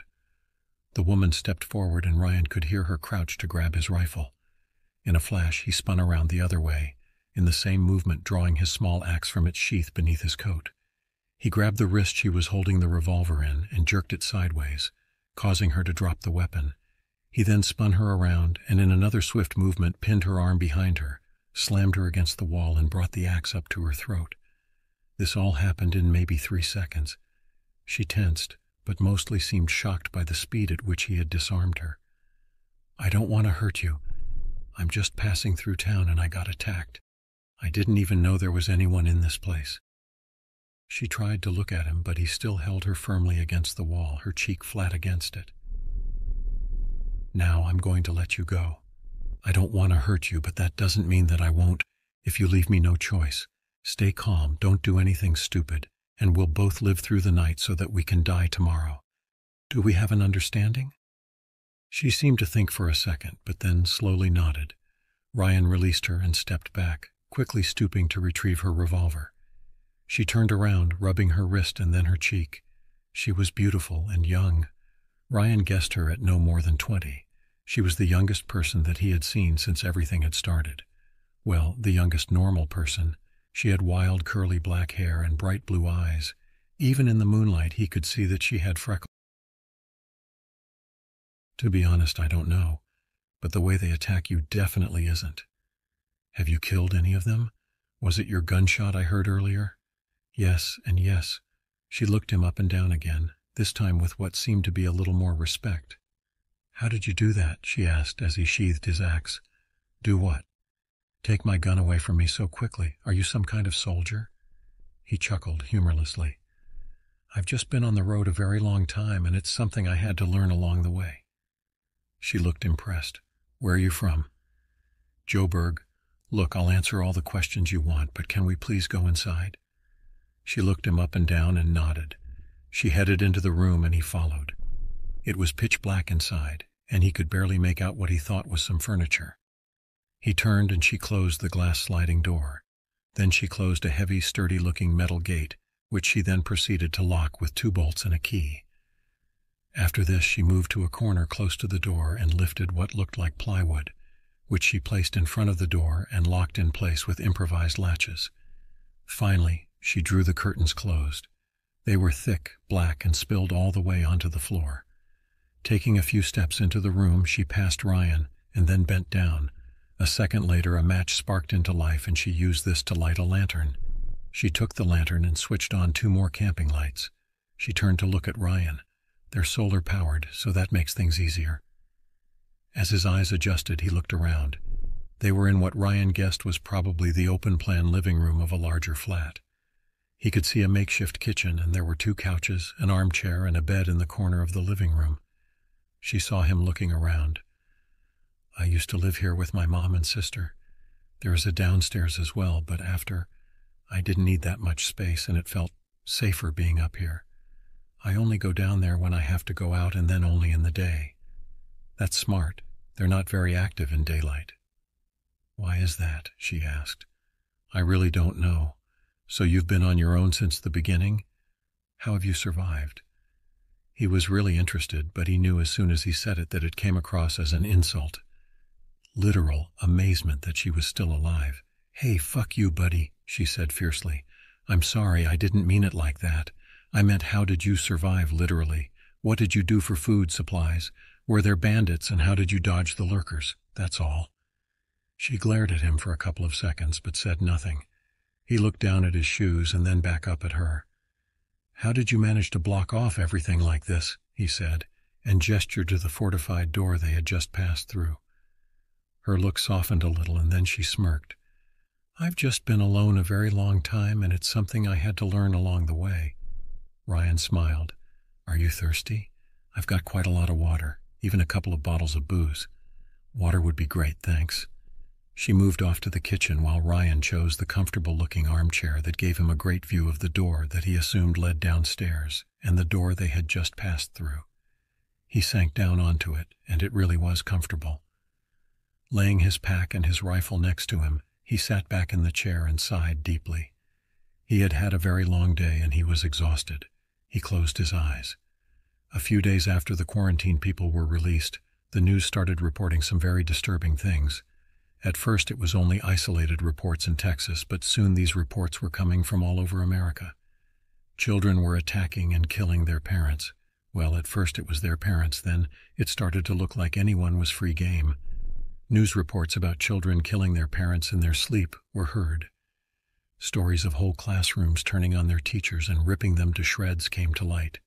Videos of children throwing their parents and bystanders off of balconies in shopping malls became all the more frequent. Something was making the children in America crazy. Soon some people started connecting the dots, noting that some of the first attacks by kids were by the children of first responders, the same first responders who had died due to a mysterious disease. Some believed that the disease they had died from had somehow passed to the children, making them insane. It was around this time that other countries started reporting the same horrific stories. South Africa was one of the first. It had always been a popular tourist destination. Scientists then concluded that the only way this sickness would be able to spread so quickly was if it was airborne. It was theorized that adults could carry it and help to spread it, even though no symptoms were ever noted in adults. Within a few weeks, containment measures were put in place, but it was too late. It was global, and the authorities had no plan, no way forward, and no cure. Only a couple of days before entire countries started going dark, scientists released the last and perhaps the most disturbing finding. Babies, fetuses in the womb, were also susceptible, and countless pregnant women had died. Though the explanation was hard to swallow, their unborn children had killed them from the inside. Even after the mother had died and the fetus had been removed, it still showed heightened agility and aggression. It was also theorized that children up to the age of 17 or 18 were still susceptible, but it seemed to also depend on the individual. Some 16-year-olds remained unaffected, while some young adults of up to 20 years of age were afflicted. It was literally the end of the world. Not only was all the youth of the world going into murderous rampages, but no new children were being born. It was the end of man. Ryan was jerked awake by a loud bang. Grabbing his rifle, he jumped up and looked around, fighting off the sleep which he had so recklessly allowed to take him. He saw Helena standing in the kitchen, eyes wide with fear. The bang came again, and Ryan realized that it was coming from the door through which they had entered earlier. "Fuck," he hissed. "They must have followed me here." Glass shattered, and he knew that they had broken the glass door.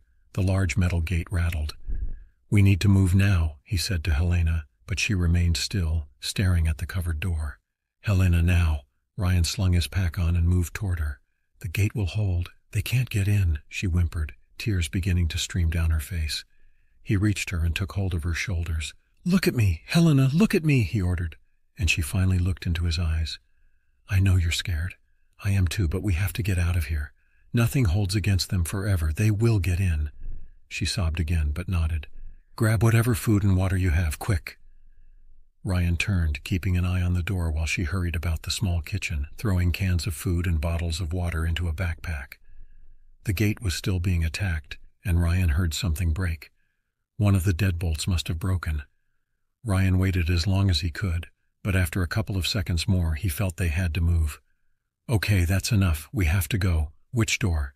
He took her arm and led her to the two other doors in the room. She pointed at the one opposite the balcony. Ryan opened it and found another large piece of plywood blocking their path. With a savage kick, he sent it tumbling down the stairs leading down. Quickly but cautiously, he led the way down, his rifle raised and ready. The first floor was pitch black, but he sensed that it was a much larger room than the one upstairs. "Which way?" he whispered as the racket upstairs continued. "The back door's that way. It comes out below the balcony." "Front door it is," he replied. She took his arm and led him to the right, around the obstacles.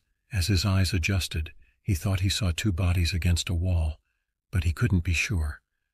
Helena moved out in front of him and bent down. He heard 2 clicks, and then she stood up and he heard 2 more clicks. She removed another large piece of plywood and a wooden door with a small window was revealed.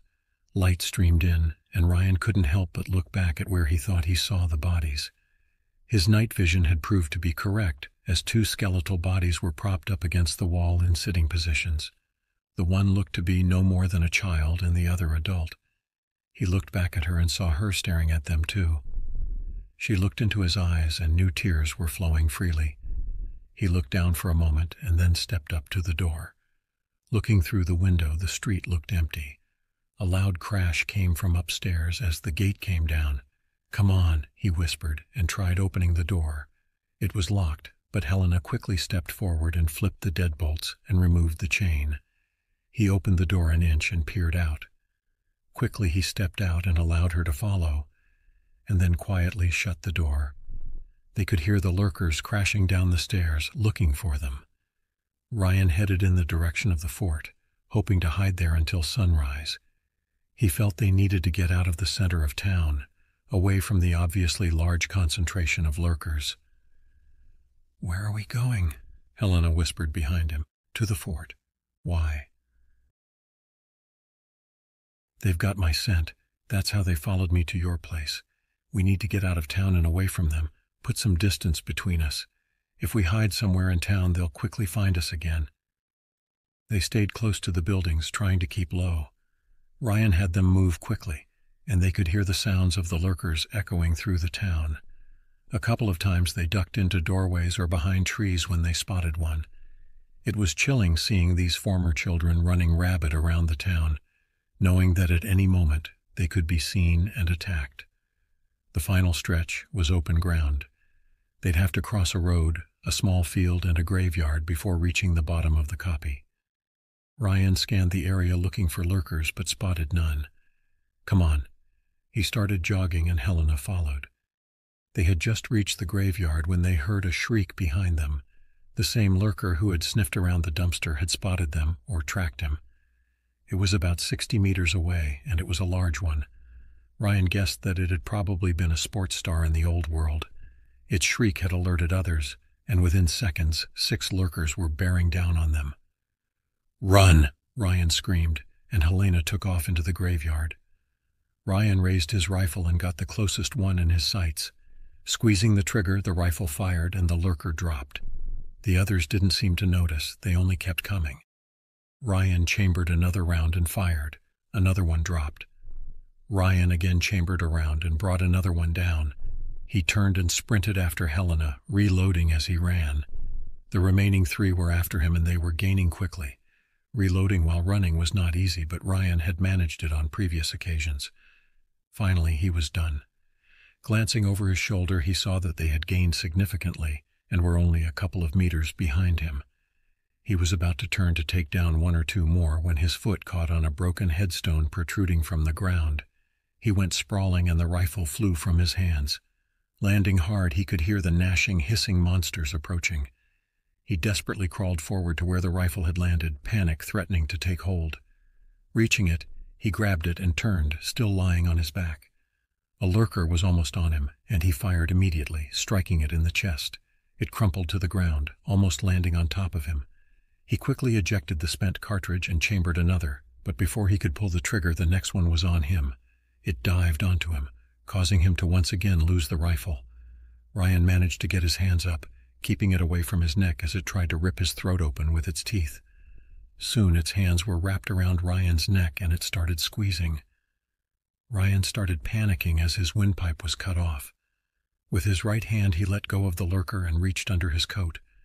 Drawing his small axe, he put it to the creature's neck, and with all his strength in both hands, he jammed it upward.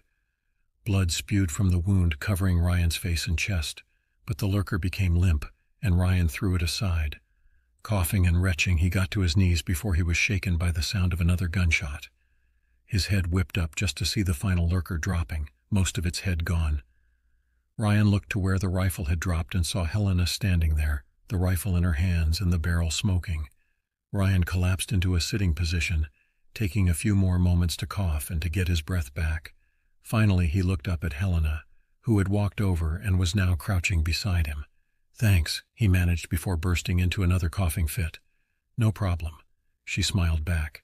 Ryan looked at the one she had shot and saw that it was the big one that had tracked him. "We have to move. The gunshots will draw them here." He wheezed and got to his feet. He took the rifle back from her and reloaded. He only had a dozen rounds left. They headed to the fort, now looming over them in the night sky, the moon right behind it. In the dark, it looked like an old castle. It made Ryan think of Dracula. They had just started climbing the hill when they heard more shrieks behind them. He looked back and saw dozens, maybe hundreds of lurkers pouring into the field. "Go, go, go," he yelled, and they doubled their pace. The hill wasn't very steep, but the climb was tricky due to lots of loose gravel and rocks. Twice in a matter of seconds, they both slid back several feet. Halfway up, Ryan glanced back and saw that several lurkers had already reached the bottom of the hill. The only thing going for them at this stage was that the lurkers attacked the hill with such speed and aggression that they too constantly slid back down. Ryan thought about firing off a couple of rounds, but there were too many, and the effect would be minimal. He focused again on scaling the hill, and eventually they reached the top. They were both panting, and looking down they saw that some of their pursuers were already halfway up. "What now?" Helena asked, panic seemingly just under the surface. Ryan took a moment and looked around. The fort was a couple of meters in front of them, and a small shed was to the right of it, no more than a few meters wide. The fort was about 6 meters high, and the rock it was built from protruded slightly, giving Ryan an idea. "Climb the fort," he said simply. Helena looked at him as if he was mad. "What?" "Climb the fort. We get on top. It has no door, so we can't go inside. They'll break down that shed in seconds, and we can't go running into the night over flat plains. They'll catch us before we had made a kilometer. If we make it to sunrise, we might have a chance. They're not the best climbers, and I still have a couple of rounds left." She stared at him for a couple of seconds more, internally debating what he had said. Making up her mind, she ran to the fort and he followed. He gave her a boost and followed after she was more than halfway up. They reached the top fairly easily as there were several good gripping places along the wall. Ryan only hoped that the lurkers' blind aggression and insanity prevented them from finding them too. They sat on the edge of the roof and waited. The original roof had caved in many years before, and it had been replaced by flimsy corrugated metal. It looked very precarious. They heard the sounds of the creatures struggling up the hill, and it was becoming louder and louder. Ryan had given Helena his axe, and he sat ready, waiting with his loaded rifle. "Was that your mom and sister?" Ryan asked gently. She didn't respond immediately. "Yes," she said quietly. "It wasn't long after we began seeing the things happening in Johannesburg and Pretoria that it began happening here. It was just a street kid here or there attacking adults on the main street and in front of shops. They were quickly dealt with, either locked up and some were even shot. But then the local kids began getting aggressive as well. My mom was smart enough to keep my sister in the house as soon as she saw the news stories on TV. She always was overprotective and paranoid like that. It kept my sister herself for much longer than the others. Soon the community started breaking down. There were lots and lots of kids in the township on the edge of town, and one night they all stormed into Prieska, killing everyone they came across. We hid upstairs in the closet, and the next day we started boarding up the flat. We didn't have a car, we couldn't leave. I was just visiting from university, and my mom worked in the post office, for fuck's sake. She had started crying. So we hid. I went out in the day with a butcher knife if we needed something, and in the evenings we boarded up the house, kept the lights off, and hid. She laughed through her tears. I don't know what we thought I would do with the knife if I ran into real trouble, but it made me feel safer. It was about a week after that initial attack that my sister started to change. She became agitated, snapping at us over the smallest thing. 2 days later she began running a fever, and her skin became pale. It was almost dark that day when my mom sent me out to look for some antibiotics and something to help with the fever. I could see she didn't want to, but I insisted. I had to help my little sister. That was the only time I had been out after dark before tonight. Finding the medicine wasn't that hard. The town was abandoned pretty quickly, and most people left everything just like it was. When I got back to the flat, I could hear a commotion inside. I rushed through the door to my sister standing over my mom, her mouth bloody and blood gushing from my mother's neck. My little sister had killed my mom. At this she broke down, but Ryan thought that it was good that she was talking about it. He realized then that he was probably the first person she had seen in almost 3 years. He laid a hand on her shoulder. She came at me. No words or explanation, not even a threat or a curse. She just attacked. I had raised my hands to protect myself, and she dove me to the ground, but suddenly she went rigid and then limp. I was still holding the knife when she attacked. I had actually forgotten I had it, and I had stabbed my own sister in the heart. She broke down again, sobbing uncontrollably into Ryan's shoulder. "Helena, listen." He lifted her chin and looked into her sad blue eyes. "That wasn't your sister anymore. If you hadn't done what you did, you'd be dead." He wiped a tear off her cheek. "And I'd be sitting here alone right now," he added with a smile. She returned his smile and suddenly kissed him. He returned her kiss. It was innocent somehow. Only asking for someone, anyone to care for her again, to not be alone anymore. For just a moment, both Helena and Ryan forgot their grief and anger and pain, and lost themselves completely in that moment. But only for a moment. A high-pitched scream broke them apart and brought them back down to earth hard. The first lurker had managed to scale the gravelly hill, and it was soon joined by another and then another. Ryan got on his one knee and raised his rifle, but didn't fire. The lurkers didn't immediately spot them, but started running around erratically, looking for them. "Shoot them," Helena whispered. "I don't have a lot of ammo. If I shoot, it has to count." One of the monsters spotted them, let loose a blood-curdling shriek, and sprinted at the fort. The others followed suit, and all of the lurkers cresting the hill did the same. Soon a sea of lurkers was gathered around the fort, all jostling, biting, and hitting to get to the front. The ones at the front were jumping and reaching for the top, but so far none had tried climbing. Ryan and Helena sat atop the fort, nervously trying to look in all directions, waiting for the first to start climbing. Eventually one lurker, he seemed to have been around 15, jumped and managed to grab hold of a ledge a few feet up. It seemed almost an accident, but it now knew what to do. It grabbed onto the next ledge, but when it tried for the third, in its haste it missed and went tumbling down. It fell over backwards and landed on the back of its neck. Even through the chaos they heard its neck crack. It was swallowed by the sea of lurkers, and they didn't see it again. But soon another managed to grab onto a protruding piece of wall. It hoisted itself up, and it made it much higher before also tumbling down. This one returned, though, and immediately began climbing again. Others around it saw what it was doing, and several more attempted to climb the old structure. The first one had made it more than halfway, and was only a few feet away when Ryan finally decided that it was close enough. Firing a single shot, the lurker fell back to earth. Now, though, it seemed as if the fort was being swarmed. All around the fort they were climbing, and the biggest problem they had was not being able to see on the other side of the structure. Ryan was forced to fire 6 more times, sending the monsters tumbling back down. They did not have long, and would soon be overrun. Helena looked at Ryan, her eyes pleading for him to save them, but he was all out of ideas for the moment. Ryan dispatched another lurker which had nearly made it to the top when he heard Helena yell. 2 of them had managed to reach the top on the other side of the fort. Ryan raised his rifle, but the weapon only clicked harmlessly. He quickly pulled out 4 more rounds and started reloading, but the lurkers would be on them in half the time he needed to finish. Helena raised the axe, but Ryan could see her shaking.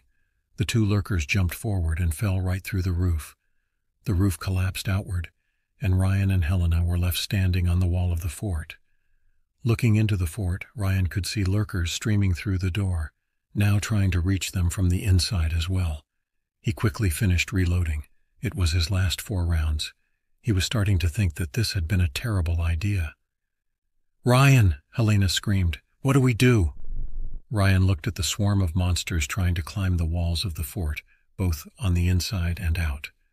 One even made it to the top again on the opposite side, but in its haste to reach them, it fell after taking only a few steps due to overbalancing.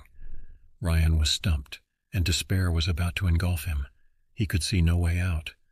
For a moment his eyes glazed over, and he remembered the last time he had seen his wife, right before her father's small Cessna 152 had taken off.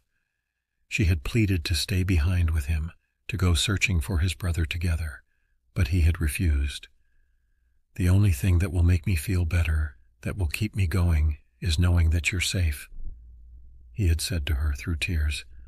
"I'll find Matt and then we'll meet you at your dad's farm. Just go with him, get there, make it safe. It will be okay. I will find you. I will make it." He had embraced her, but she wouldn't let go. He had had to forcefully remove her and get her into the plane, using his father-in-law's help. She had been hysterical, but finally the plane had risen into the air and out of sight, and Ryan had been alone. "I will find you. I will make it," he whispered. His eyes focused again and he raised the rifle. "Helena, I'm sorry," he said, just as the sun started to peek over the horizon. Almost instantaneously the lurkers quieted down and became less frenzied. Their movements slowed, almost becoming lethargic, and their screams and shrieks became low moans and grunts. Helena looked up at Ryan, and a look of frightened confusion replaced the little relief she had shown at the change in the monster's behavior. "Ryan, what?" "I'm sorry," he said again and squeezed the trigger. The rifle roared and the bullet slammed into Helena's right thigh. She screamed and dropped the axe. She fell forward onto the wall, and for a moment it seemed as if she would manage to hold on. Ryan stepped forward as if to help her, but only grabbed the pack filled with food on her back. As if in slow motion, she slid sideways and fell off down the outside of the wall, leaving the pack in Ryan's hands. She screamed again as she fell, and her eyes met Ryan's. Confusion and shock reflected there, but also sadness. She disappeared into the ocean of waiting lurkers, and they immediately attacked her. Even the monsters scaling the wall jumped off to get to her, albeit in a more distracted way than the frenzied creatures of minutes before. Her screams erupted from beneath the mass of murdering bodies, and it seemed to draw them toward her. Ryan watched as the lurkers all slowly moved around the fort to the place where she had fallen, even those inside. He bowed his head for a moment, anguished at what he had once again had to do to try and keep the promise to his wife. He had thought he had learned to live with the things he had done, but this moment had brought them all back. Helena's screams were suddenly cut short, and Ryan knew he had to move. Slowly he crept along the wall to the other side of the fort and started climbing down. All the lurkers had moved to where she had fallen, and he remained unseen. Reaching the ground, he quickly moved away, keeping the fort between him and the lurkers. Using a wide arch, Ryan entered Prieska again many hours later. Moving as quickly as his tired body would allow, he searched houses, shops, and any building that he found for supplies and food. He didn't find much, but more than he would have expected so long after society had fallen. He then quickly inspected vehicle after vehicle, but could not get one to run. Cursing his luck, he found a bicycle in the post office and a hand pump in the general store. After inflating the wheels, he started pedaling in the direction of Oopington. He had decided that he would rather sleep next to the road on the ground than spend another night in Prieska. As he reached the edge of town, he slowed to a stop. Slowly he turned and looked at the fort, still standing unaltered atop its copy. "It'll probably still be there in 100 years, Ryan thought. Sighing, his tired body protesting at every move he made, he started pedaling.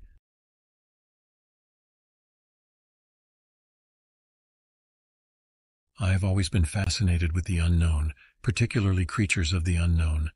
I don't know when this obsession of mine started. It probably started when I was a young kid and would watch documentary series on aliens, Bigfoot, Yeti, unknown sea monsters, and the like. My obsession earned me my share of names and bullying in school. Like a good nerd, I pushed up my glasses and shook it off and moved on to college, where I earned degree in zoology and eventually my master's and PhD. Along the way, I had discovered the gym, alcohol, women, contacts, and other things life had to offer. However, my main love was cryptozoology. I spent 2 years of my late 20s running around the world with well-known and respected biologists, zoologists, marine biologists looking for new species, and studying others that we knew little about. My colleagues and myself found new insects, fish, reptiles, but never anything that would fall under the strange or mythical. I made a name for myself in the science community. People liked to say I could find anything but Bigfoot. I enjoyed my small notoriety. After those exciting 2 years, I decided I wanted to work somewhere more traditional. While creating footprints around the world was fun, I was tired of never being in one place for more than a few weeks at a time. I also wanted to spend more time trying to research and find these storied monsters than work on someone else's expedition. I landed a job at a big state university in Ohio, teaching in the biology department. I also started a cryptozoology club, which attracted a large following of students. With permission from the university, I would take students to so-called haunted places, hotspots for unknown creatures, and the like. We would always come up with some crazy disembodied EVP, blurry video, or grainy photo. We never had anything conclusive, but it was fun for the students and myself, and it got them to think outside of the box and question what we really know about our world. The passion for trying to discover the unknown that I saw in the group's members is what kept my interest in it strong. Like I said before, my main love was cryptozoology until one faculty Christmas party. There I met Diane. She was this beautiful brown-haired woman about my age who worked in the English department teaching creative writing. I knew I needed to meet this woman. I wasn't a scrawny nerd from high school anymore. I was in shape, successful in my field, and not too bad looking. At least I told myself that. I used a corny pickup line to introduce myself. She had a cornier comeback. We laughed, talked the entire party, exchanged numbers, and the rest is history. A few months after we started dating, we moved in together. I had never fallen so hard for someone. We shared a lot of common interests, but had a lot of differences. I liked the outdoors, and she preferred to stay in. I was a busybody, and she was more relaxed. We both liked wine and a good book. She was a published writer who wrote these amazing stories about make-believe creatures. I read several of her short stories and one of her books, which all seemed to be centered on forest fairies and children. "Diane," I said, closing her latest published book as I was sprawled out on the couch one evening, "have I told you that you are an excellent writer?" Diane was in the kitchen making her famous chicken Alfredo. "Yes, but you can tell me again if you like," she playfully responded. "Can I ask you a question? Where do you get your inspiration for these stories?"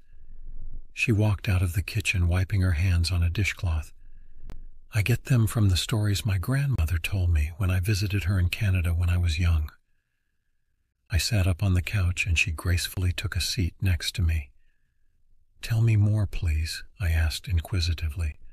"When I was young," Diane began, with a look of remembrance on her face, "we would visit my grandmother every summer in Alberta.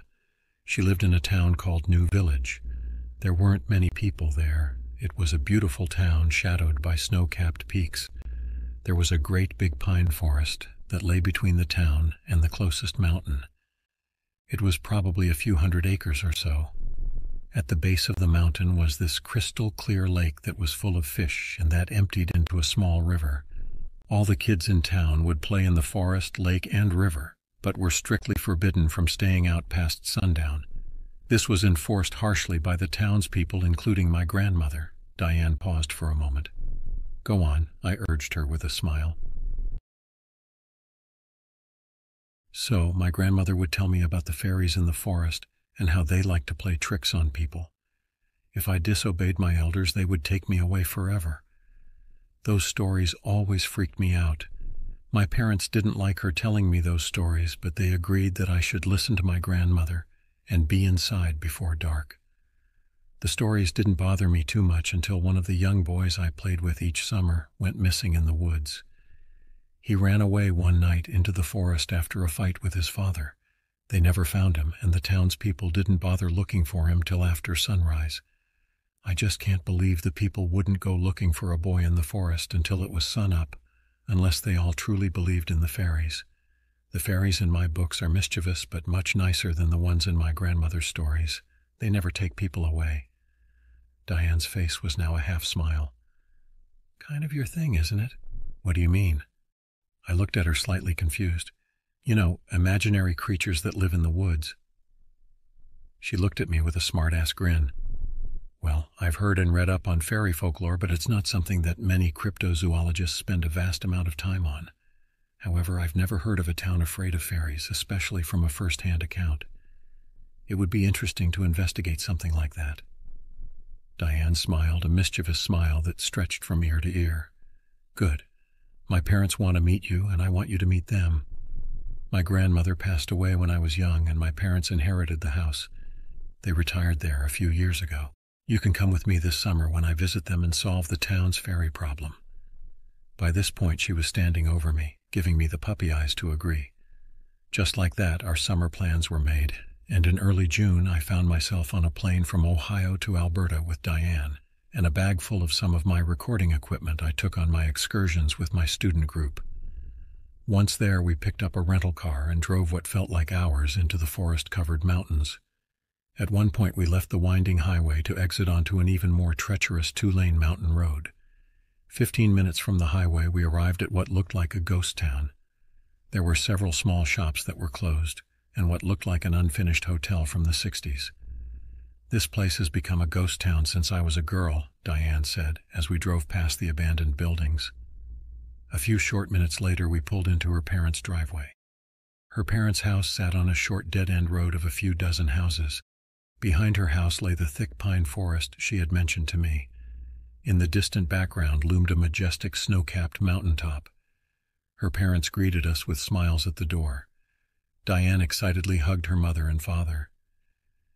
I, trying to hide my nerves meeting my girlfriend's parents for the first time, quickly shook their hands and introduced myself as John, the guy that was here to fix their fairy problem. They both smiled and paused before saying through their teeth, "The fair problem is under control. Come in, dinner is about ready." My nervous attempt to be funny appeared to have become a strikeout. Dinner went well, and we talked about our trip up and what I did at the university. With our bellies full, Diane's father invited me on out to the back porch for a beer. "So you teach cryptozoology at the university?" Diane's father asked, before taking a big swig of beer from his bottle. "No, I teach animal behavior and social interaction. I would like to teach cryptozoology at some point, but I need to have the class curriculum written and approved before I can." I slouched in my porch chair and began to enjoy my beer. "I suppose Diane has told you a bunch of crazy stories about fairies in our woods?" I looked at him and gave a small nod as I took another sip from my bottle. "They're all true. Sounds stupid crazy, but they're all true. My wife told me those stories too, and I wouldn't have believed them if I hadn't seen some crazy stuff or experienced our neighbor's niece disappear one night 2 summers ago in that pine forest." He pointed towards the woodline just off his backyard while taking another swig from his bottle. "We've had a drought the last few years, and the pines are all dried up and getting brown. The forest used to be dark and green. Now it's just a sad brownish color." Diane's father finished his beer and looked up at the sky. The pines were brown and looked all dried out, even in the setting sun. The air wasn't filled with that typical pine wood smell. In fact, the air was cool and stale. "You want to see a magic trick?" he asked me excitedly. Sure," I said, half expecting him to pull a coin out from behind my ear. "Watch the back gate. The sun sets at about 9 p.m. today. About that time the latch will pop up and it'll swing open. No hands," he said, waving his in the air. Diane's parents' yard was fenced in with a single back gate, which led directly into the forest. Some of the forest pine's branches hung just over the gate. I wasn't quite sure how to take Diane's father's statement, so I waited. The sun slowly crept behind the mountains, and the clock reached 9 p.m. I finished my beer as we quietly sat on the back porch.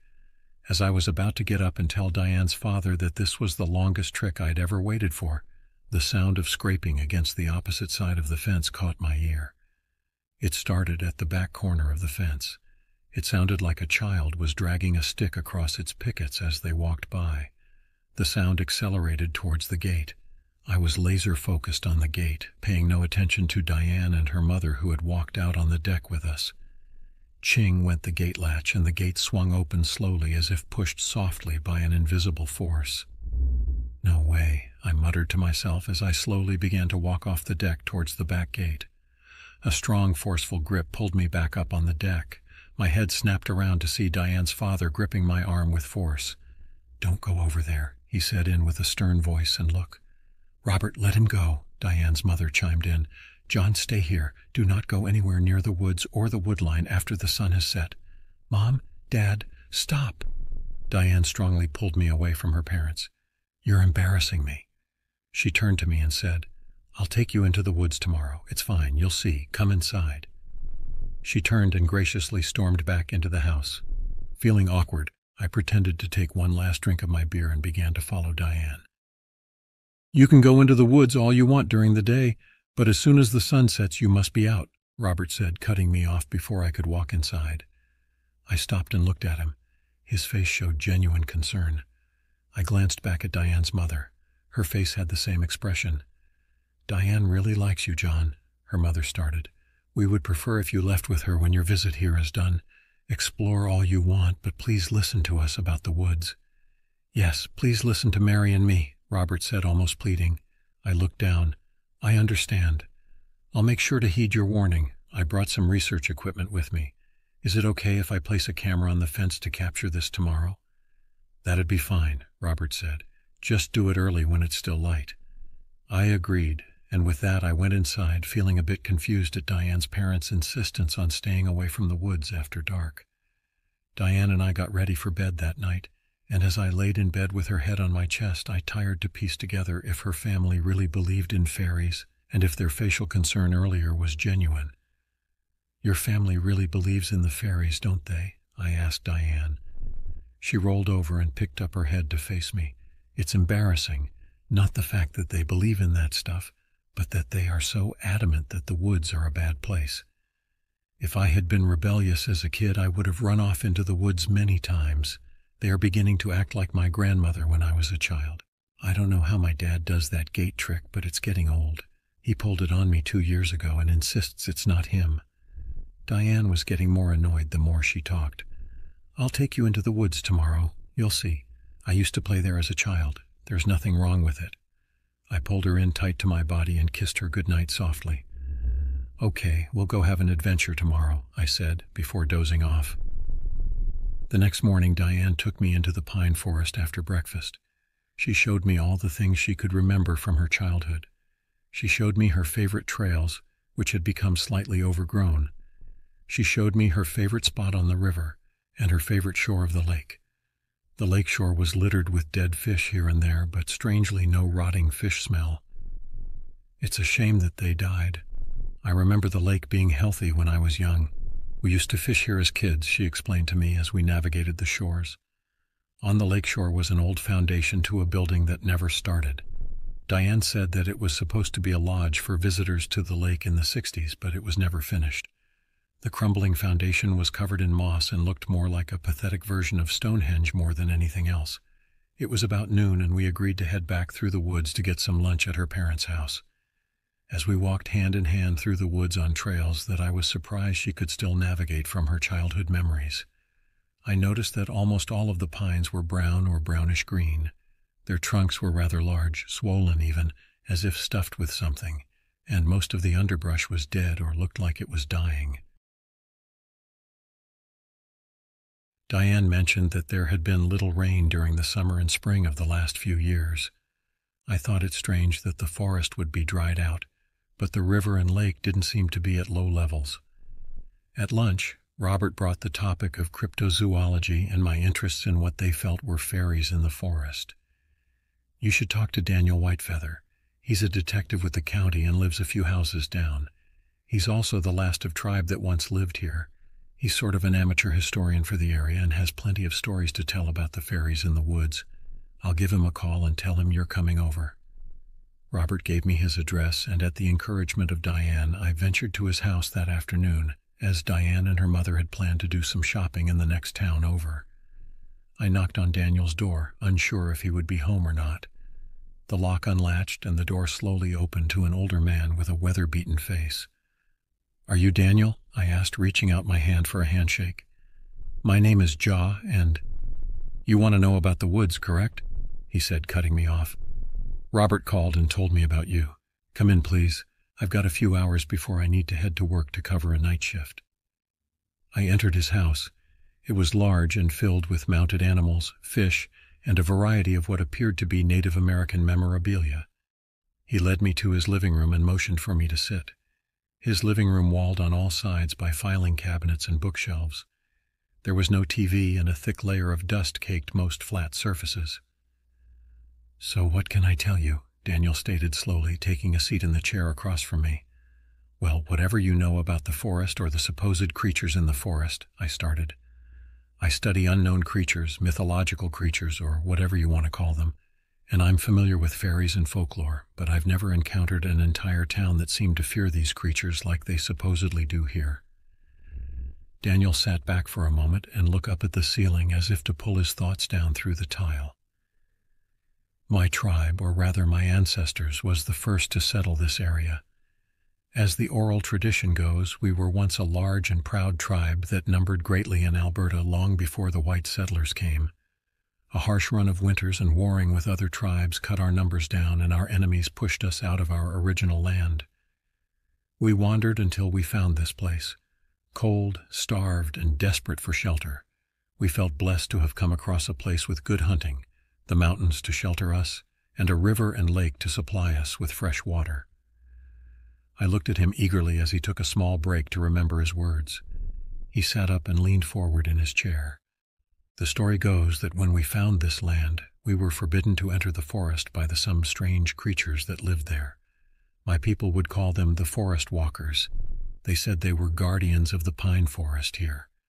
The chief, seeing his people starving and without a place to live, struck a deal with the forest walkers. We could hunt, fish, live here, and they would protect us as long as once every moon cycle we agreed to give them one of our own." "Wait," I interrupted. "So, like a sacrifice?" "Yes," Daniel continued. "Each full moon we would send one chose person by lot into the forest. Their screams would fill the night sky. It was a horrible thing, but for us to survive, the chief made the deal, and we kept to it. Many years would pass as we sacrificed one after another of our own. Our numbers would slowly decrease over time, but those who remained were always safe, had food to hunt, and fresh water to drink." Daniel got up from his seat and walked over to his bookshelf and pulled out a leather-bound book whose page edges were yellowed from age. He plopped the book down in front of me on the coffee table between us.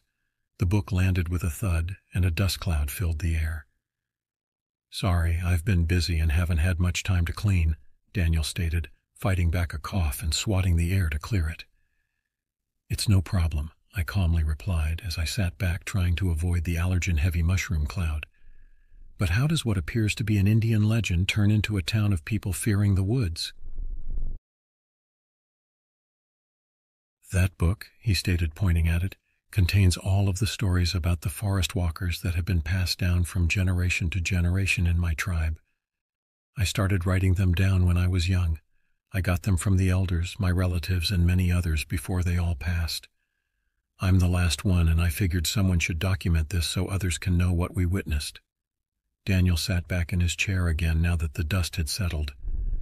"Everything changed when the white man came into our land. First, it was one man. He was an explorer. We did not see him as a threat, so we let him pass. However, he found gold in the river. He told others. Soon many others showed up looking for gold in the river. They brought furs, meats, beads, and guns. They were willing to trade for small pieces of land so that they could live here while they prospected. We agreed. The prospectors were supplying us with new things, and we were trading small parcels of land for them. The white people cut down trees to make the clearing in which Outtown sits now. They built houses. They hunted and fished. We no longer sent one of our own into the forest every full moon." "So the sacrifices stopped because you were getting what you needed from settlers?" I questioned. "What about your deal with the creatures?" "We lived peacefully alongside the white man," Daniel started again. "The forest walkers were angry that we had broken our deal. They would watch us from the tree line in the shadows. Their anger could be felt. One night, several prospectors who were fishing the lake came home through the forest late. The walkers took one of them violently in front of the others. Their screams filled the night air. The survivors fled and never returned. They left their belongings and even their gold, because they were so scared. Soon people who were in the woods past dark began to disappear. No trace could be found. Daniel sat up and took a deep breath. When people started to avoid the woods after dark, they started to trick people into coming into the woods. They would mimic the cries of children or loved ones during the night. Anyone who ran into the woods to save them would be taken. They took 3 mothers of our tribe once because the walkers cried like babies on the forest line. The women ran to save the babies, only to be taken away. They only took 1 person at a time, but they started taking them more often as revenge. So they can mimic sounds or voices? I questioned, a bit confused. Yes, he began while rubbing the side of his head. They can take anyone's voice or sound like anything that would entice you to enter the woods. The greed of gold was greater than the danger of being taken, and more white people showed up until so many had disappeared that the word had gotten out that this land was cursed. Many people left, but those who were widows with small children stayed. Everyone who lives here now is a relative of someone taken. My tribe helped them and welcomed them to stay here. It became forbidden to enter the forest at night. So why are there people still living here? I questioned. Why not pack up and leave this place if it cursed? My people made a pact with those who were left from the prospecting rush. We agreed to guard this place and keep people from the evil here. We would tell no one about this place. We had made a deal and broken it. We had put others in danger. However, no matter what we did or said, the word always made it out about the fishing and hunting or the gold in the river. People would come and disappear. Together we would warn them, but they would disappear in the woods after dark. Once in the 60s, a group found out about the fishing and tried to build a lodge on the lakeshore. They are all gone. We tried to warn them, but they called us insane. It is only recently that this town and forest have gone unnoticed by the outside. There have only been a few disappearances in the last 10 years. I've seen the foundation. I sat up in the chair as I was drawn into his stories more and more. Daniel got up and walked over to one of his filing cabinets. He pulled open the top drawer, creating another small dust cloud. He reached inside and pulled out a black binder that was stuffed full of paperwork. "Here," he said, motioning for me to take the binder. "What is this?" I questioned, taking the heavy binder from him. "It is all the open missing persons cases that I am in charge of. They are all from here." "That's crazy," I said as I opened the binder. "There must be hundreds of cases in here. Some people say I am a shit detective. I know what happened to those people, but it's not something you can put on an official report and still keep your job. If you look at the reports, they all have the same pattern. These people were all last seen before dark in the forest." I ended my conversation with Daniel as he was about to get ready for work. He was working a missing person case from 2 towns over. He let me borrow the case binder and the book of his tribe's stories. That evening I set up a small camera and microphone on the opposite side of the fence in Diane's parents' backyard. If I could get something on tape, I might understand better what I was dealing with. I paired it with my laptop, set it to record, and left the laptop in the bedroom while I got ready for dinner. While sitting on the back deck after dinner, I eagerly read through the stories of his ancestors. The only interruption was the sound of a stick being dragged across the fence and the pop of the fence latch, coupled with the Robert's voice repeating right on time as the sun set behind the mountain. I had forgotten about my camera at this point. That night I excitedly discussed with Diane what I had discovered during the afternoon. "You should interview the neighbors. Most of them are older and are retired, so they'll be home." "I think I'll do that tomorrow," I said excitedly. The idea of having discovered a legitimate cryptozoology find that I could present to the community raced through my mind like a blazing wildfire. "Only if you take me to a fancy breakfast in the morning," Diane said with a devilish smile. "Mother and I are going to go pick blueberries tomorrow evening to make pie. It's her specialty, and I think you'll like it." "Deal." I went to shut off the lights and realized my camera was still recording through my laptop. "Diane, let's see if my camera caught what popped open your back gate." Diane slid across the bed as I swiped my fingers across the trackpad to remove the screensaver. The camera screen popped up, and the camera looked like it was facing up at a window on a house rather than down the fence row. "That's our bedroom window," Diane said quietly. I stood up and walked over to the window. I could see the power light on my camera looking back at me. Something had moved it. No one had touched it since I set it up that I could recall. I hopped back onto my laptop and rewound the captured footage. At 8:57 p.m., the camera started to wiggle, and then it violently drops at an awkward angle to the ground, just as the fence is starting to be scraped. We watched and listened as the gate latched unlocked and the gate swung open. Whatever did it was just off camera. "Did you hear that?" I asked intensely. "What?" Diane replied. I bumped the audio level up and skipped back on the video. In a hissing tone, the words "no, see, yet" sounded. It was quiet but clear. "What was that?" Diane asked with a quiet, shocked tone.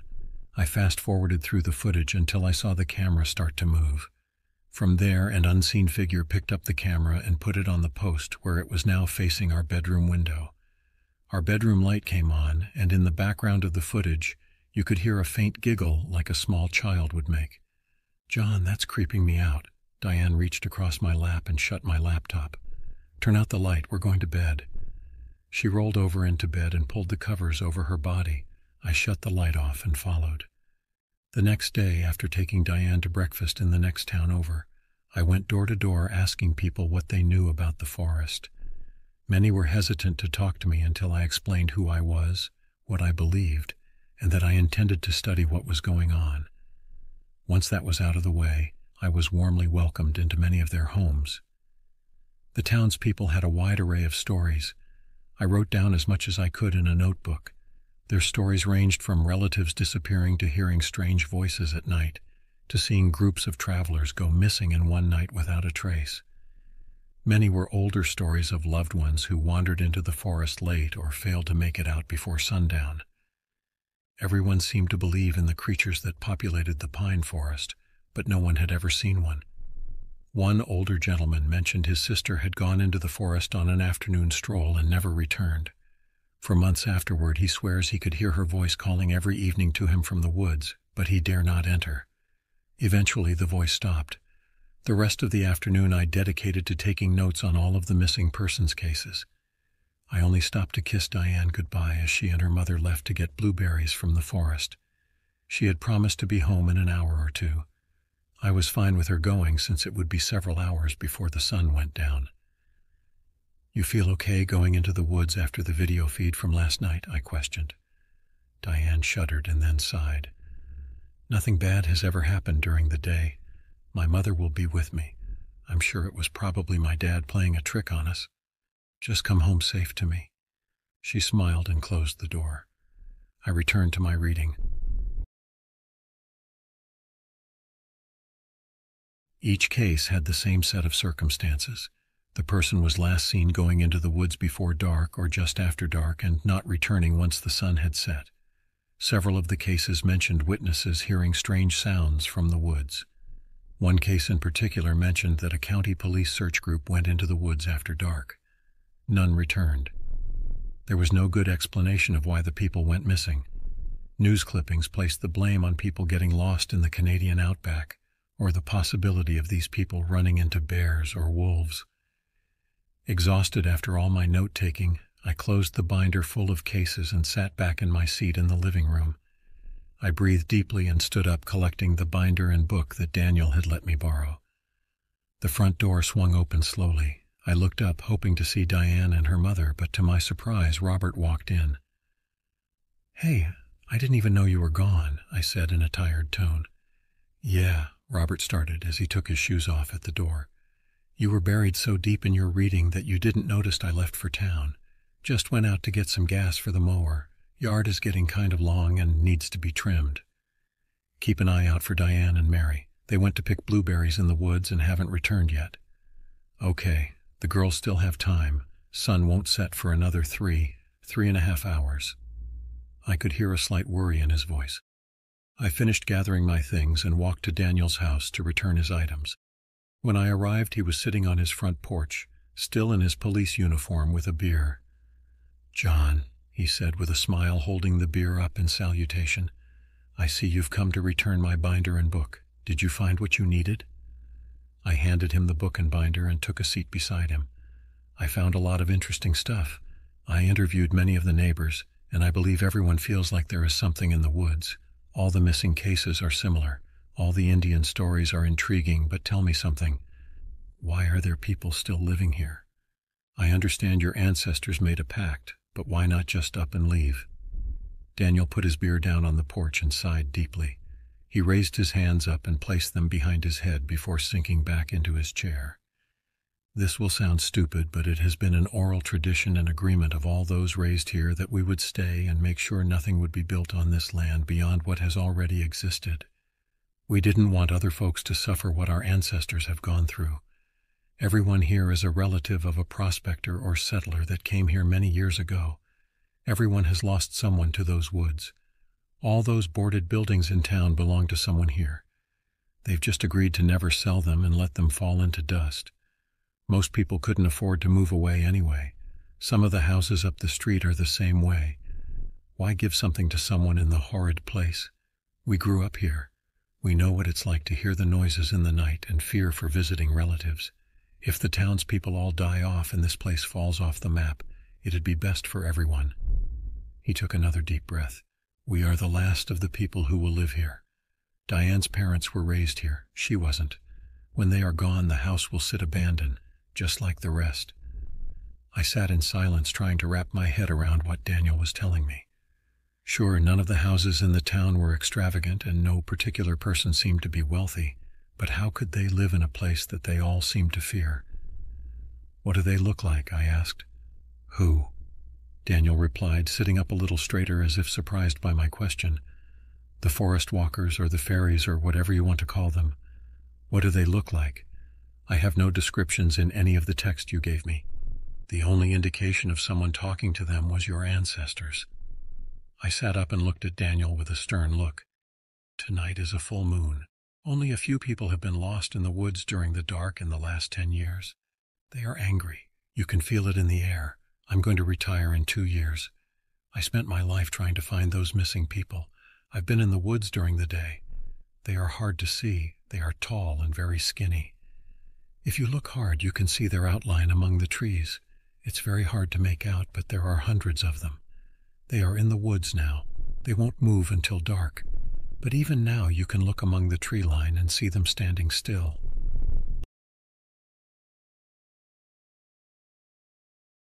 Daniel pointed towards the woods that were across the road from his house. I looked hard but could see nothing but pines in the fading light. I thanked him for his time and resources and made my way back to Diane's parents' house in the waning light. The sun had set, and a cool breeze blew over the road and into the woods as if the forest itself was inhaling. I walked along the broken sidewalk looking into the dark pines to see if I could catch a glimpse of what Daniel was talking about. The moon was full and extra bright. It almost looked like day out with a slightly bluish tint. There was no noise, no bugs, no birds. Only the breeze and my footsteps filled the night air. I would be home in just another 100 yards or so. John!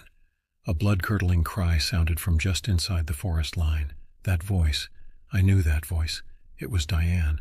The hair on my neck stood straight up. My heart began to pound with a violent fervor. Diane hadn't come back with her mother when I left. What if she hadn't made it out of the woods? What if she was hurt? What if she was being taken? John! The scream sounded again. This time it sounded like she was in agonizing pain. I was in the woods 20 yards deep before I realized what I was doing. My eyes scanned everywhere frantically. Diane! I called out. There was no answer, only dead silence. The moon was so bright I could make out almost everything from the light that shone through the pine branches. Diane! I was breathing through my mouth now. My breaths matched the frantic pace of my heart. I stood there in silence. I looked hard at the dense pine forest in front of me. Movement caught my eye. I wasn't alone. There was movement everywhere, but I couldn't see exactly what it was. Whatever it was made no noise, and it appeared opaque, almost invisible, as if out of nowhere the opaque shapes melded into reality. They were human height. Their skin was white. They had thin leg, arms, and body structure. Their skin looked dry but ridged like a worm's. Their head was large white sideways cone shape with no features, only a small black hole in the front. My muscles tensed as pure fear flowed through me. I couldn't move. I was awestruck and fear consumed at the same time. Dozens of these things were in front of me. They all looked horribly the same. I wanted to run. I couldn't. One of them moved slowly towards me. 20 feet from me, it stopped. It was dead quiet. My heart was pounding so hard I could hear it. The hole at the front of its head grew larger, as if something was pushing out of it. Like the peeling of a sausage casing, the skin of this thing pulled back, and out of the black appeared to be a young woman's head. My jaws dropped. I could feel my heartbeat in my ears. Her hair was black and greasy looking. Her eyes were black ovals. Her skin was pale. She looked up at me. It felt like an eternity as I looked at this human head upon this monstrosity. Her mouth opened. "John," her voice echoed, but I knew that voice. It was Diane's. Confusion took over. The woman head on this monster twisted sideways in horrible manner while looking at me with a blank facial expression. "John, John, John," Diane's voice repeated faster and faster. Then an ear-shattering maniacal laugh echoed from its mouth. Tears streaked down my face as my lips began to tremble. It stopped.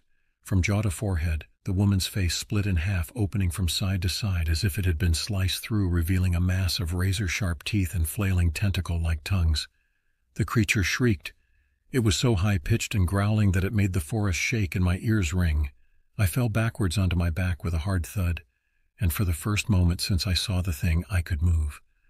I began to shuffle frantically backwards, kicking my legs to propel me away from this monstrosity. The creature dropped to all fours and began to rush me in the most inhuman way possible. I knew there was no way to get up and outrun it in time. It was about to be upon me. I raised my arm to cover my face. "No!" I shouted as I looked away. Nothing. I felt no pain. No creature landed on me. "John, Mom, Dad, no!" A cry rang out in Diane's voice, but only this time it sounded as if it came from the direction of her home. I immediately stood up, trying to comprehend what was happening. The creatures were gone, but something in the underbrush moved violently away from me, tearing up ground and shaking branches as it went. "Mary, no!" Another voice rang out. It was Robert's. I was still confused and scared, but I wasn't going to stay in those woods any longer. I ran as fast as my legs could carry me to Diane's parents' house.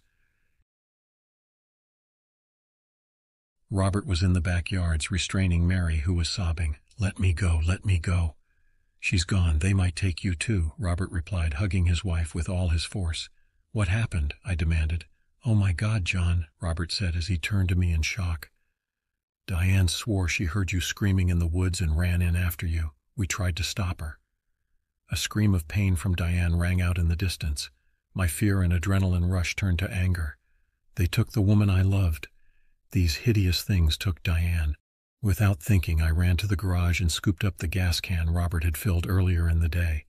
I scanned the garage frantically and found a propane torch on a shelf. I quickly made my way to Treeline in their backyard.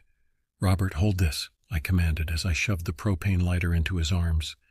I began pouring the gas carelessly on the trees and the brush along the forest line. "What are you doing?"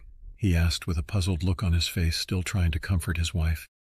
I looked him dead in the eye and cold stated, "Give me the torch. If they want to take her, I'm taking the forest from them." He reluctantly handed over the torch I had just forced him to hold. The forest was dry. The breeze was blowing into the forest. I opened the propane valve, lit the torch, and tossed it into the brush. In seconds, there was a towering inferno before me. I grabbed Robert and Mary, who were in shock at what I had just done, and dragged them to the front yard. The fire raged quickly and moved faster than anything I've ever seen before. Soon the entire town was standing on the road, watching the blaze consume the pine forest they had always known.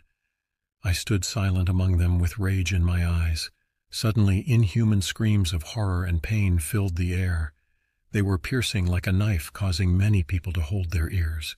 The townsfolk held their ears tight to block out the sound. Many ran back to their homes in fear or gripped each other for comfort. The screams roared deafeningly on and on as the fire raged until suddenly, as quickly as it started, the screams went silent and only the blaze could be heard. Someone called the fire department, which alerted the forest rangers. There was nothing they could do. The flames spread so fast that the entire forest was burnt to the ground before they could enact a plan. I admitted to starting the fire and was arrested that night by the county police. I spent 3 days in jail with little or not human contact. The cops moved about the office in a frantic manner, as if they were swamped with more work than they could handle. They ignored me for the better part of my stay there, only feeding me and checking in on me before night. When I awoke in my jail cell the third morning, Daniel was there to greet me. "Good morning," I said groggily. He opened the cell. "You're free to go, John." "What?" I was confused and a little shocked. "Come with me." He motioned for me to follow him. I stood up and did as he asked. "They found Diane. Is she okay? Is she hurt? How?" My heart was overjoyed in my confused state.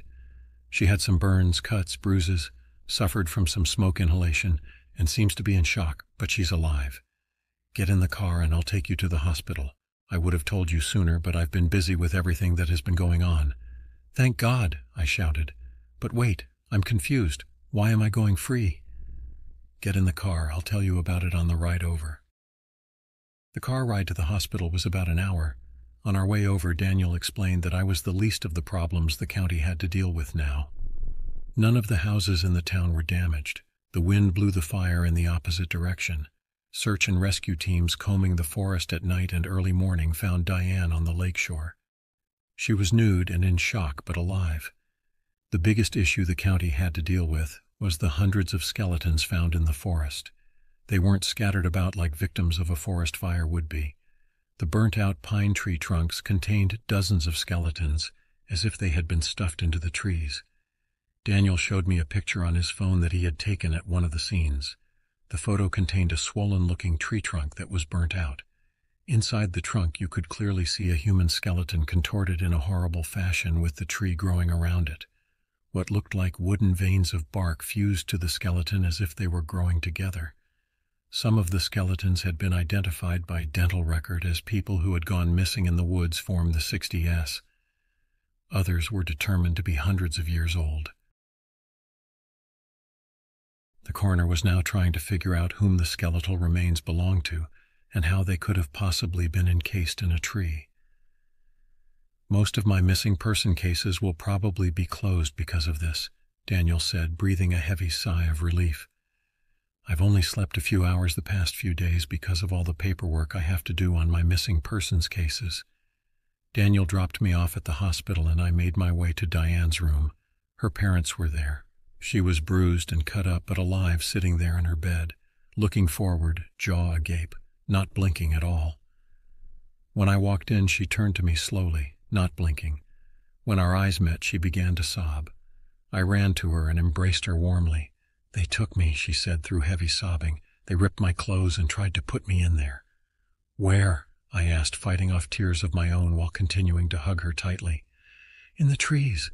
In the trees," she said through sobs. "They feed the forest with us. The forest was dying and it hungered." Not another word was said. I just held her tight till her sobbing stopped. When Diane was released from the hospital, we left for home. Her parents boarded up the house and bought a condo close to where we work. It's been years since this happened. We don't talk about it. Her parents don't talk about it. Yet I'm still obsessed with whatever these things were. With the forest gone, a development company bought all the land that the town sat on cheap and turned it into a housing development. No one has since disappeared to my knowledge in that area.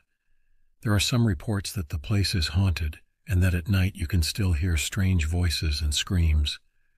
My camera had been recording the night of the fire. I watched the video once before I deleted it. Right before Diane was taken, the latch on the gate was popped by something opaque that my camera couldn't make out. The camera is then suddenly turned to the forest. My voice can be heard calling Diane's name in a scared tone. Diane can be seen running into the forest calling for me. As she disappears beyond what the camera can see, there is a voice that giggles like a small child and then states, "We take," in a raspy high voice.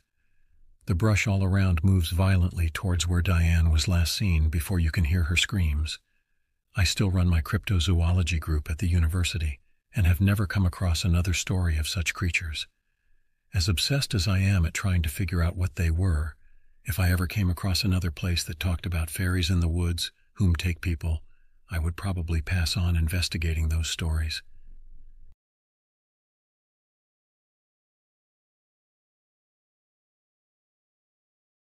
A few years ago, I decided I needed a major life change. Everything seemed to be going downhill: my finances, my mental health, my life. I would go weeks without sleeping sometimes as the heavy traffic passed through the city streets down below.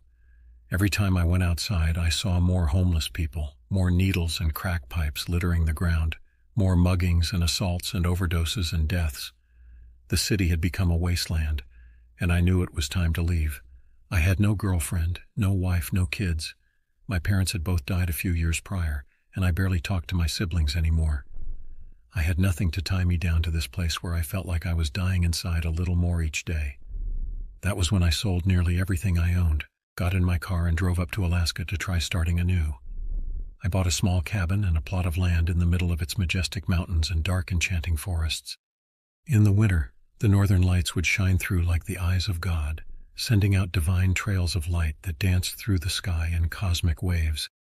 And while the move did help give me some peace of mind, in the end, the source of all my problems had ultimately followed me thousands of miles into this endless wilderness. It would take me a long time to realize the cause of all this misery was myself. Because, as a wise man once said, "Wherever I go, there I am." I lived in that cabin for 3 months without any major issues other than the constant threat of bears, moose, and wolves. I had a rifle and a shotgun for hunting, a small garden in the backyard, and a solar panel to generate electricity. "This is the life," I said, relaxing on a hammock I had strung across the corner of the cabin while staring at the endless beauty directly outside the window. White-capped mountains loomed like giants in front of thick clusters of evergreens. A virgin covering of fluffy snow made the entire world glisten and sparkle. There wasn't a house or road in sight. No work, no stress, no pollution, no cars honking all the time. I closed my eyes, breathing in the clean air. I ended up falling asleep for a couple hours, waking up just as the sun had started setting. Bright orange streaks mixed with the bloody smears of the fading light as it disappeared behind the mountains. I groggily arose, stumbling over to make a cup of instant coffee. As I sipped it, I wandered around the room, looking for something to pass the time. There were still quite a few random objects left behind by the last owner that I hadn't gotten rid of yet. I had moved in to find a stocked bookshelf filled with classics by Philip K. Dick, Isaac Asimov, and Robert Heinlein. Bored, I started rifling through the collection, looking for something good to pass the time. As I shuffled past A Maze of Death and Ubik, something caught my eye. A black leather-bound book with no title or author name stood there, its cover faded with time and wear. Curious, I pulled it out and opened it. I saw the cursive scrawled across the pages in a neat copperplate script and realized it was a diary left behind by the previous owner. The first entry was dated to January 9th, 2015. This is what it said. "I don't know if I'm going crazy or not. I went into town to talk to my therapist yesterday and she said I should try writing everything down. She talks to me like it's all in my head, but I know it's not. When I first moved into the cabin, it seemed like paradise. I never thought in a million years that something would be slinking around at night. I never thought it would be hiding under my bed, peeking in windows. My wife claims she hasn't seen or heard anything, but she keeps vanishing on me. Last night she disappeared in the middle of a snowstorm. Where did she go? I asked her in the morning, but she said she was here the whole time. She didn't remember anything. There's no way she went into town. There wasn't time and the trails were impassable that far down. Something's going on here, but I don't know what it is. I'm truly scared for our lives." I slammed the diary shut, not wanting to read anymore. I didn't want to become infected by some kind of contagious cabin fever.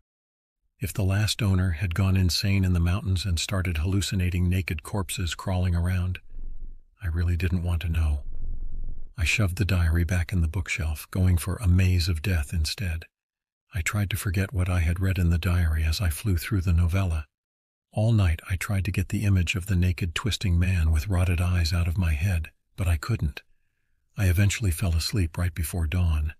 But as my eyes were closing, I thought I saw a silhouette in the window, a starved man with excited black eyes that seemed to be rotting out of his skull. I thought I saw him put his inhumanly long fingers against the glass as he leaned forward. I blinked, sitting up and glancing out into the white, snow-covered wonderland. There was nothing there. Another hunter occasionally followed the deer trails near my cabin. A frozen lake stood a quarter-mile away, the surface white and covered in thick drifts of snow. I bundled up, deciding to go outside for a hike in the frigid dawn. I strapped on my snowshoes and grabbed my shotgun as I always did when I went outside. I never knew when a polar bear might be waiting around the next tree after all. I opened the door, seeing footprints pressed into the snow all around my house. At first I thought it was that silhouette I had seen, the nightmarish thing from the diary. But the footprints didn't go over to my window. They followed the trail 20 feet away, veering off towards the frozen lake at the bottom of the hill. I glanced down in that direction, seeing a black figure plodding slowly forward. "Steve!" I cried, recognizing my only neighbor in a 4-mile radius. He had a cabin about a mile away on his own little plot of land. He jumped, clearly startled by the sudden noise. His black snow pants and heavy fur coat swished together as he spun, raising his rifle high. When he saw me, he immediately lowered it and put a gloved hand up in a friendly greeting. "Hey, Josh, surprised to see you up this early," he yelled over the muted, wintry landscape. Sounds always seemed different after it snowed, as if all the noise in the world had become faded and dead. "Yeah, I've been having a little trouble sleeping," I said, slinging my shotgun around my shoulder. "What are you doing anyway?" "Just a little hunting, you know," he said, giving me a sly wink. "Animals are always most active around dusk and dawn, it seems. That's when I always have the best luck anyway." He stepped close to me, staring me in the eyes. "You do look like shit. Those bags under your eyes are big enough to carry groceries in." "Yeah, trust me, I know." "Hey, this might sound a little weird, but did you know the previous owner of this cabin?" I asked. Steve's wrinkled old face fell into a scowl. His expression immediately became guarded and distant. Sure we met," he exclaimed bluntly. He seemed to be searching my face for something, but I didn't know what. His reaction left me feeling off balance and nervous. "Is he still around?" I said. Steve's scowl deepened. "Buddy, I don't know what this is about, but he's dead. He's been dead. He died in that cabin, actually." He pointed a finger at my home accusingly. With those words, my heart seemed to drop into my stomach. Waves of dread flowed through my body like water. How did he die? Like a heart attack or something?" I asked. Steve's gaze turned downwards. He didn't meet my eyes. "Do you know that Alaska has the highest missing persons rate in the entire United States? It's not even close. In fact, for the population size, we have far more people who go missing and never get found than anywhere else. They even have a name for it, the Alaska Triangle," Steve said. "And we're square in the middle of it." I stared blankly at him, wondering where he was going with this. It seemed like a way to avoid answering my question. "No, I didn't know that," I responded. Steve nodded, raising his head again. He heaved a deep sigh. "Look, the thing with the last owner and his wife, it's somewhat disturbing. If you really want to know, I'll tell you, but it's certainly not going to help your peace of mind. And it definitely isn't going to help you get some sleep." "I want to know," I insisted instantly. The wind started to whip past us. Flakes of ice and snow flew sideways in the sudden currents. "Let's go back to your cabin then," Steve said, pulling his heavy fur-lined hood off and shaking out his long black hair behind him. "I could use a bit of whiskey to warm up." We sat down with a bottle of Johnny Walker and 2 shot glasses. I wasn't much of a drinker, but Steve certainly was. He chugged 3 shots in the span of a minute. I sipped at mine, drinking half and putting it back down on the coffee table with a thunk. Steve grunted, hissing through his open mouth for a moment. That's the good stuff," he said, slamming his chest as the burning liquor worked its way down. Steve looked up at me with a new sparkle in his eyes. "Huh, so you want to know about what happened to Will Lenning? Well, I'll tell you that no one really knows the whole story. I used to see him occasionally, come down and have a drink and talk. We all know each other around here, obviously." I nodded, motioning him on. "He seemed like a normal, upstanding guy. He kind of reminded me of you, actually. A young guy trying to escape the hustle and bustle of the city life, the cancer of the American dream. Well, he was here for maybe a couple months, I don't know. Everything seemed fine. We used to go skeet shooting occasionally, have a beer, you know. We'd get together with a couple other hunters who live closer to town and sometimes play some poker. I never saw anything odd about Will. I never could have predicted what happened to him." He heaved a long sigh at this, looking out the window at the sharp mountains with an expression of nostalgia. "Well, what happened to him?" I asked, encouraging him to go on. He started talking about seeing someone peering in through his window at night. He talked about hearing sounds from under his bed while he was laying there in the dark, sounds like diseased breathing and shuffling. He started keeping all the lights on in his cabin 24 hours a day. Steve leaned close to me. A glimmer of fear rippled across his pale, wrinkled face. He started to lose his mind, started digging holes all over the place, looking for something. Even in the middle of snowstorms, I would occasionally see him outside, digging. It seemed like he never slept anymore. It was classic cabin fever if I ever saw it. It was only a few weeks later that I came over here concerned. I hadn't heard from him in a few days, which was fairly unusual. I found the door hanging wide open. Propped up in a chair in the exact spot where you now sit, Will lay with a blast hole showing clear through his skull, a shotgun laying at his feet. And next to him, I found a blood-stained diary open to the middle page. The last entry was stained with blood spatter, but still visible. I remember leaning down and reading it. It was only a few sentences long. I glanced over at the bookshelf with the same diary, saying nothing. It said something like, "I see now what's going on. The twisted man is leading me to the truth. Today I will finally find it." "And that was his suicide note?" I asked, my heart hammering in my chest. He nodded. "Yeah, I went into town and got some rangers to come check it out. Eventually they got cops and CSI there.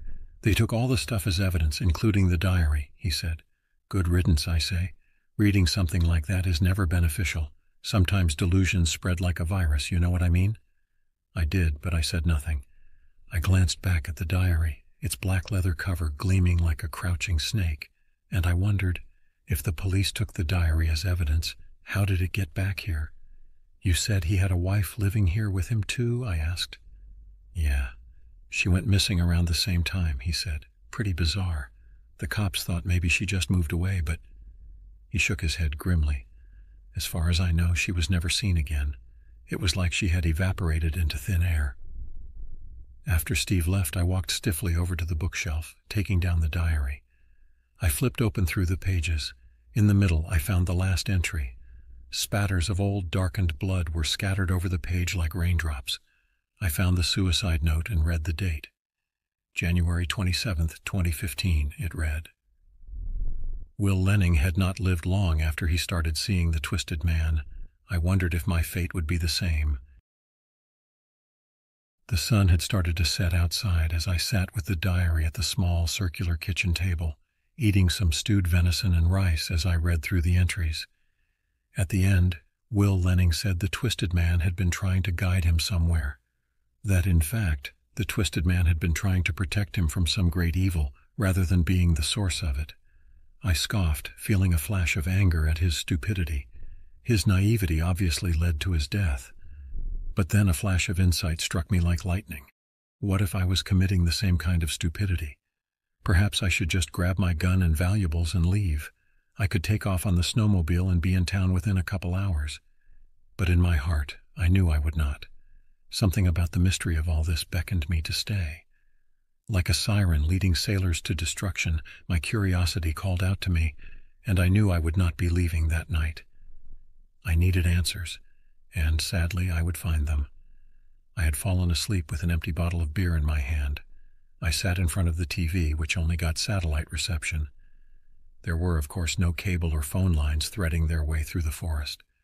All of my power came from stored solar energy. Since I rarely watched TV and really only used it to cook or heat up water for bathing, the energy produced was sufficient even in winter. Tonight, though, I needed its sound, its mindless flashing of light and colors and canned laughter. It seemed to drive away the creeping, suffocating presence like a candle. I woke suddenly. The TV flashed with static. The repetitive hissing of the white noise spit from the speakers like thousands of snakes. I glanced up at the clock. 3:33 a.m. I looked around the dark cabin, confused for a long moment. I didn't understand what had woken me so abruptly. The satellite had never gone out before either, even with the howling winds and freezing hail of the Alaskan winter. The TV started flickering as if the static were rising upwards. Black lines traced their way horizontally across the screen. The hissing deepened into a gurgle, and for a second I thought I heard faint words behind the white noise. I thought I heard breathing, slow and diseased, like the death gasp of a drowning man. A black line rose across the TV, and an image came into view. The cabin was suddenly plunged into silence, except for the shrieking wintry wind outside. I leaned close to the screen, confused at what I was looking at. It looked like a live camera feed of a room. As I took in the details, I realized it was my cabin. I saw myself in the chair, leaning close to the screen. I raised my hand, and the miniature version of me on the screen did likewise. Ice water seemed to drip down my spine as waves of dread coursed through my body. "What the fuck is this?" I whispered, looking back to where the camera should be. It was just a coarse wooden ceiling in that corner. I turned back to the screen and nearly screamed. The TV showed a pale, naked man crouching directly behind my chair now. With jerky movements, he rose, his broken spine twisting and shivering. A hissing voice rang out from the speakers. It spoke as if it had dirt and writhing maggots in its throat. "He is a killer, the shadow of death," it gurgled. "Many have fallen. Many lie buried across this forest. You will be next. He is watching you." Long, broken fingers with blackened nails reached out to touch my shoulders. I jumped out of the chair, stumbling back as I spun around in terror. My back smashed into the TV, and it fell to the floor with a shattering of glass and an explosion of light. In those few moments before the darkness descended on me like a blanket, I thought I glimpsed a pale, sunken face with rotted, blackened eyes peeking out from behind the chair.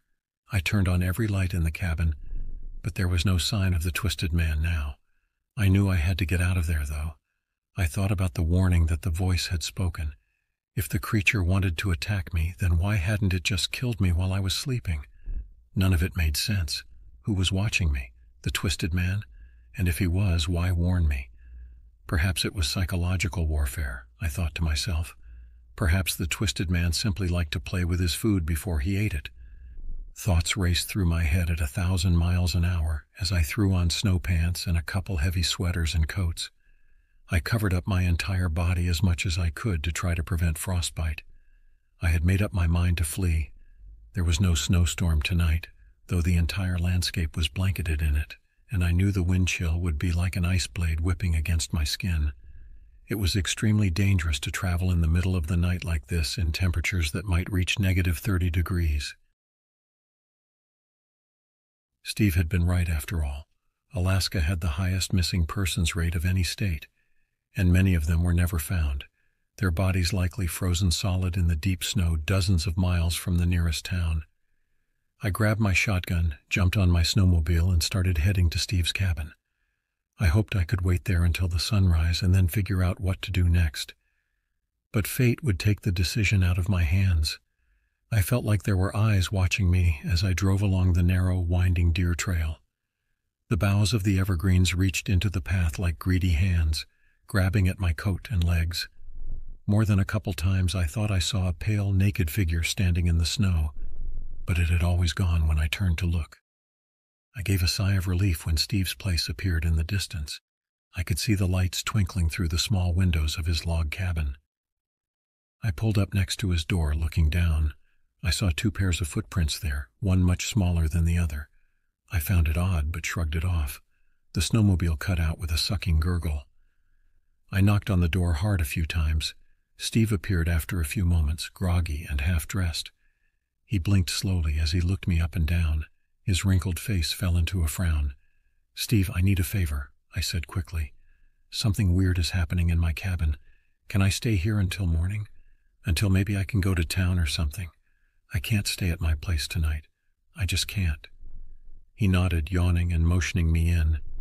"You can sleep on the couch, I guess," Steve said. "Put that shotgun somewhere safe, though, boy." He had a partitioned bedroom in his cabin. It was significantly larger than my little one-room cabin, though it was basically still just a joint kitchen-living room, a small bedroom and a bathroom.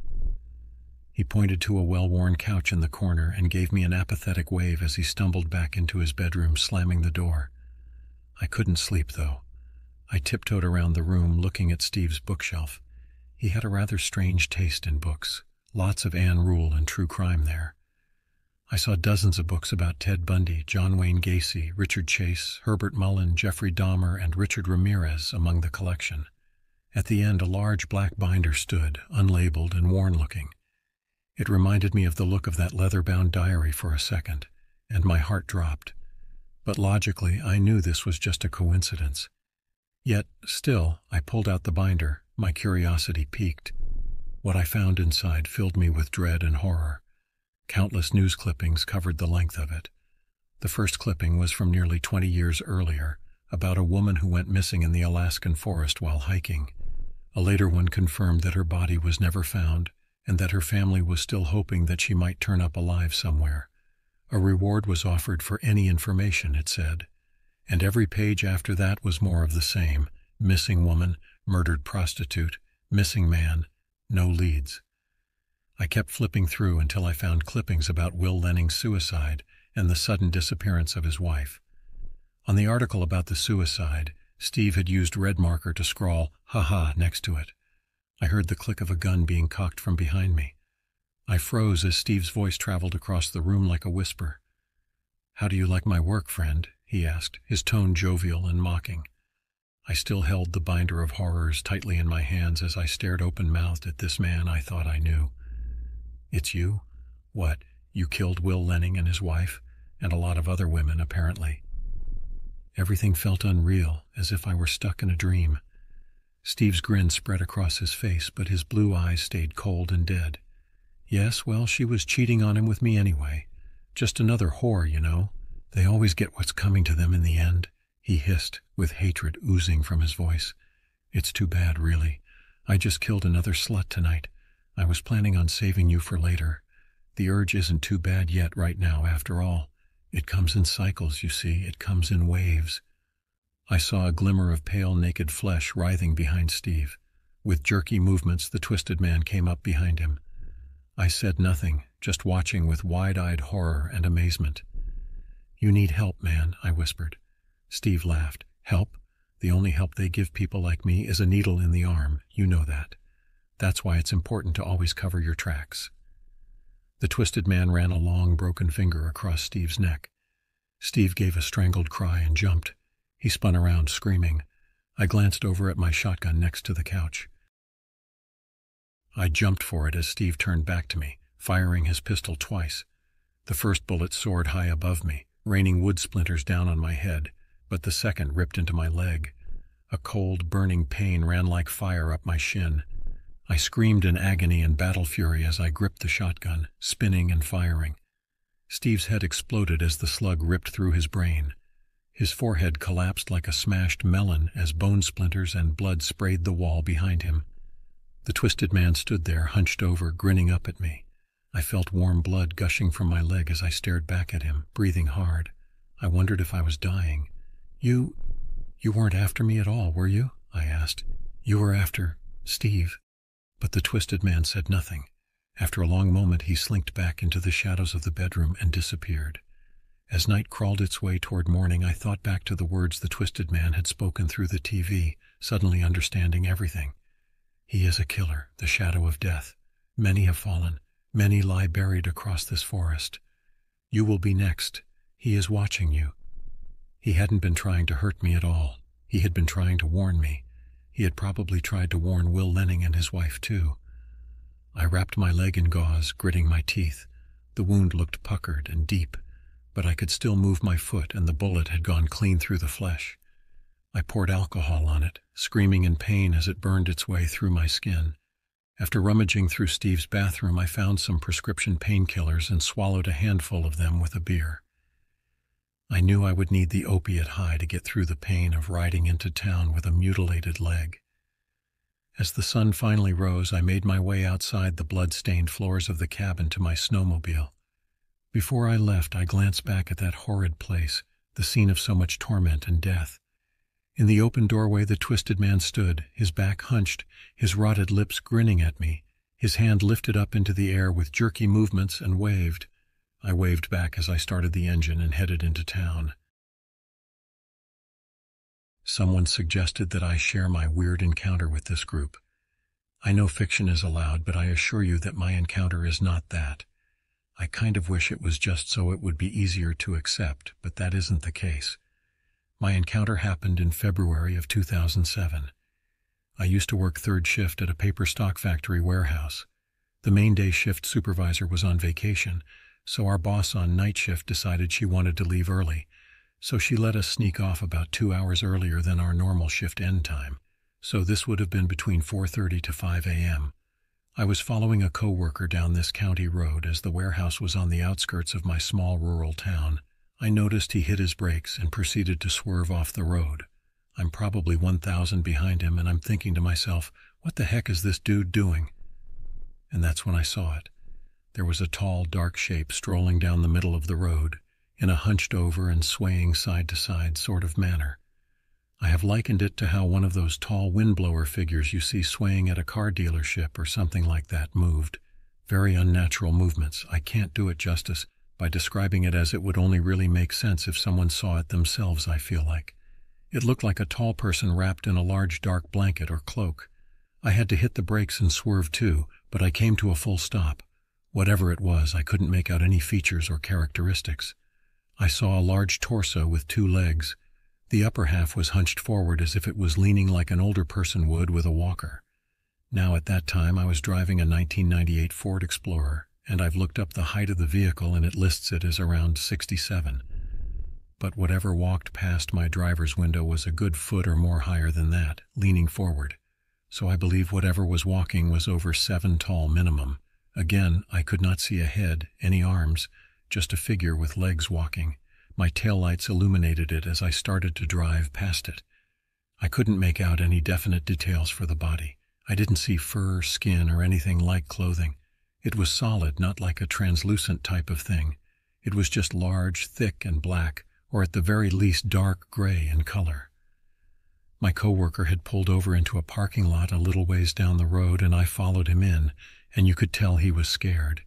He was saying something along the lines of, "What was that? It didn't have a head," among a lot of other things most panicked people say. We decided to drive back down and try to see if it's still there, and what it actually is. I drove in front and he was following behind. We come up to the general area, and I notice there's a large black animal laying in the middle of the road. It appeared to be a big black dog. Part of me knew this wasn't large enough to be what was walking in the road, but we had to stop because it was directly in the middle of the roadway. I decided to get out and walk up to it, all the while my coworker is yelling at me to get back in my vehicle. As I approach whatever is laying in the road, it brings its head up and looks back at me. Its eyes are glowing yellow, which I write off as eye shine from the headlights, but it growls at me. So I stop dead in my tracks and just watch. This thing stands up on its back legs like a person but falls back down. It sits back up and hobbles off to the side of the road like a wounded animal that wasn't able to use its front legs. It looked like your typical German Shepherd wolf-type face, but its fur was puffy like a chow dog's. It was a lot bigger than most dogs, but still nowhere as tall as whatever was walking down the road. I didn't see any blood or wounds, so I can't say if it was actually hurt or not. My coworker got out of the car by this point after it had disappeared into the woodline. We discussed what the heck just happened, but while we were talking, I noticed next to our feet was a mouse. It was just standing there with us, but it was cleaning itself. I nudged it with my shoe, and it just kept cleaning its face, as if it wasn't afraid of us. The mouse was sitting in the upright position, as in it was on its hind legs, and using its front paws to wipe itself. I never really considered it until recently that all 3 of these bizarre happenings was all on 2 legs. We got back in vehicles and drove off, and then the next time at work I had mentioned what happened and our coworkers laughed at us, so the other guy who saw it told me if I don't stop talking about it, he's just going to deny it, and I best just forget about it. So for essentially 15 years, I never told anyone up until recently. I have tried to rationalize it into something that makes sense, but even then it doesn't completely add up. I have tried to explain it away as it was just a large dog that must have gotten hit by another vehicle before my coworker and I got there. Maybe it was messing around with the mouse, and it got hit, which broke its front legs, so that's why it was trying to use its back legs. The mouse was traumatized from the dog trying to mess with it. so it was just standing there cleaning the dog slobber off itself. That sounds at least plausible until the original thing we saw walking without a head. The dog was nowhere as tall as that thing was, so even with the dog standing upright, it was close to 6 foot roughly. But whatever was walking had to have been over 7 foot tall, as it was so much taller than my Explorer, even with it hunched forward. I can explain away the dog and mouse, but I can't just explain what that was. So I'm back at square one trying to understand what it could have possibly be.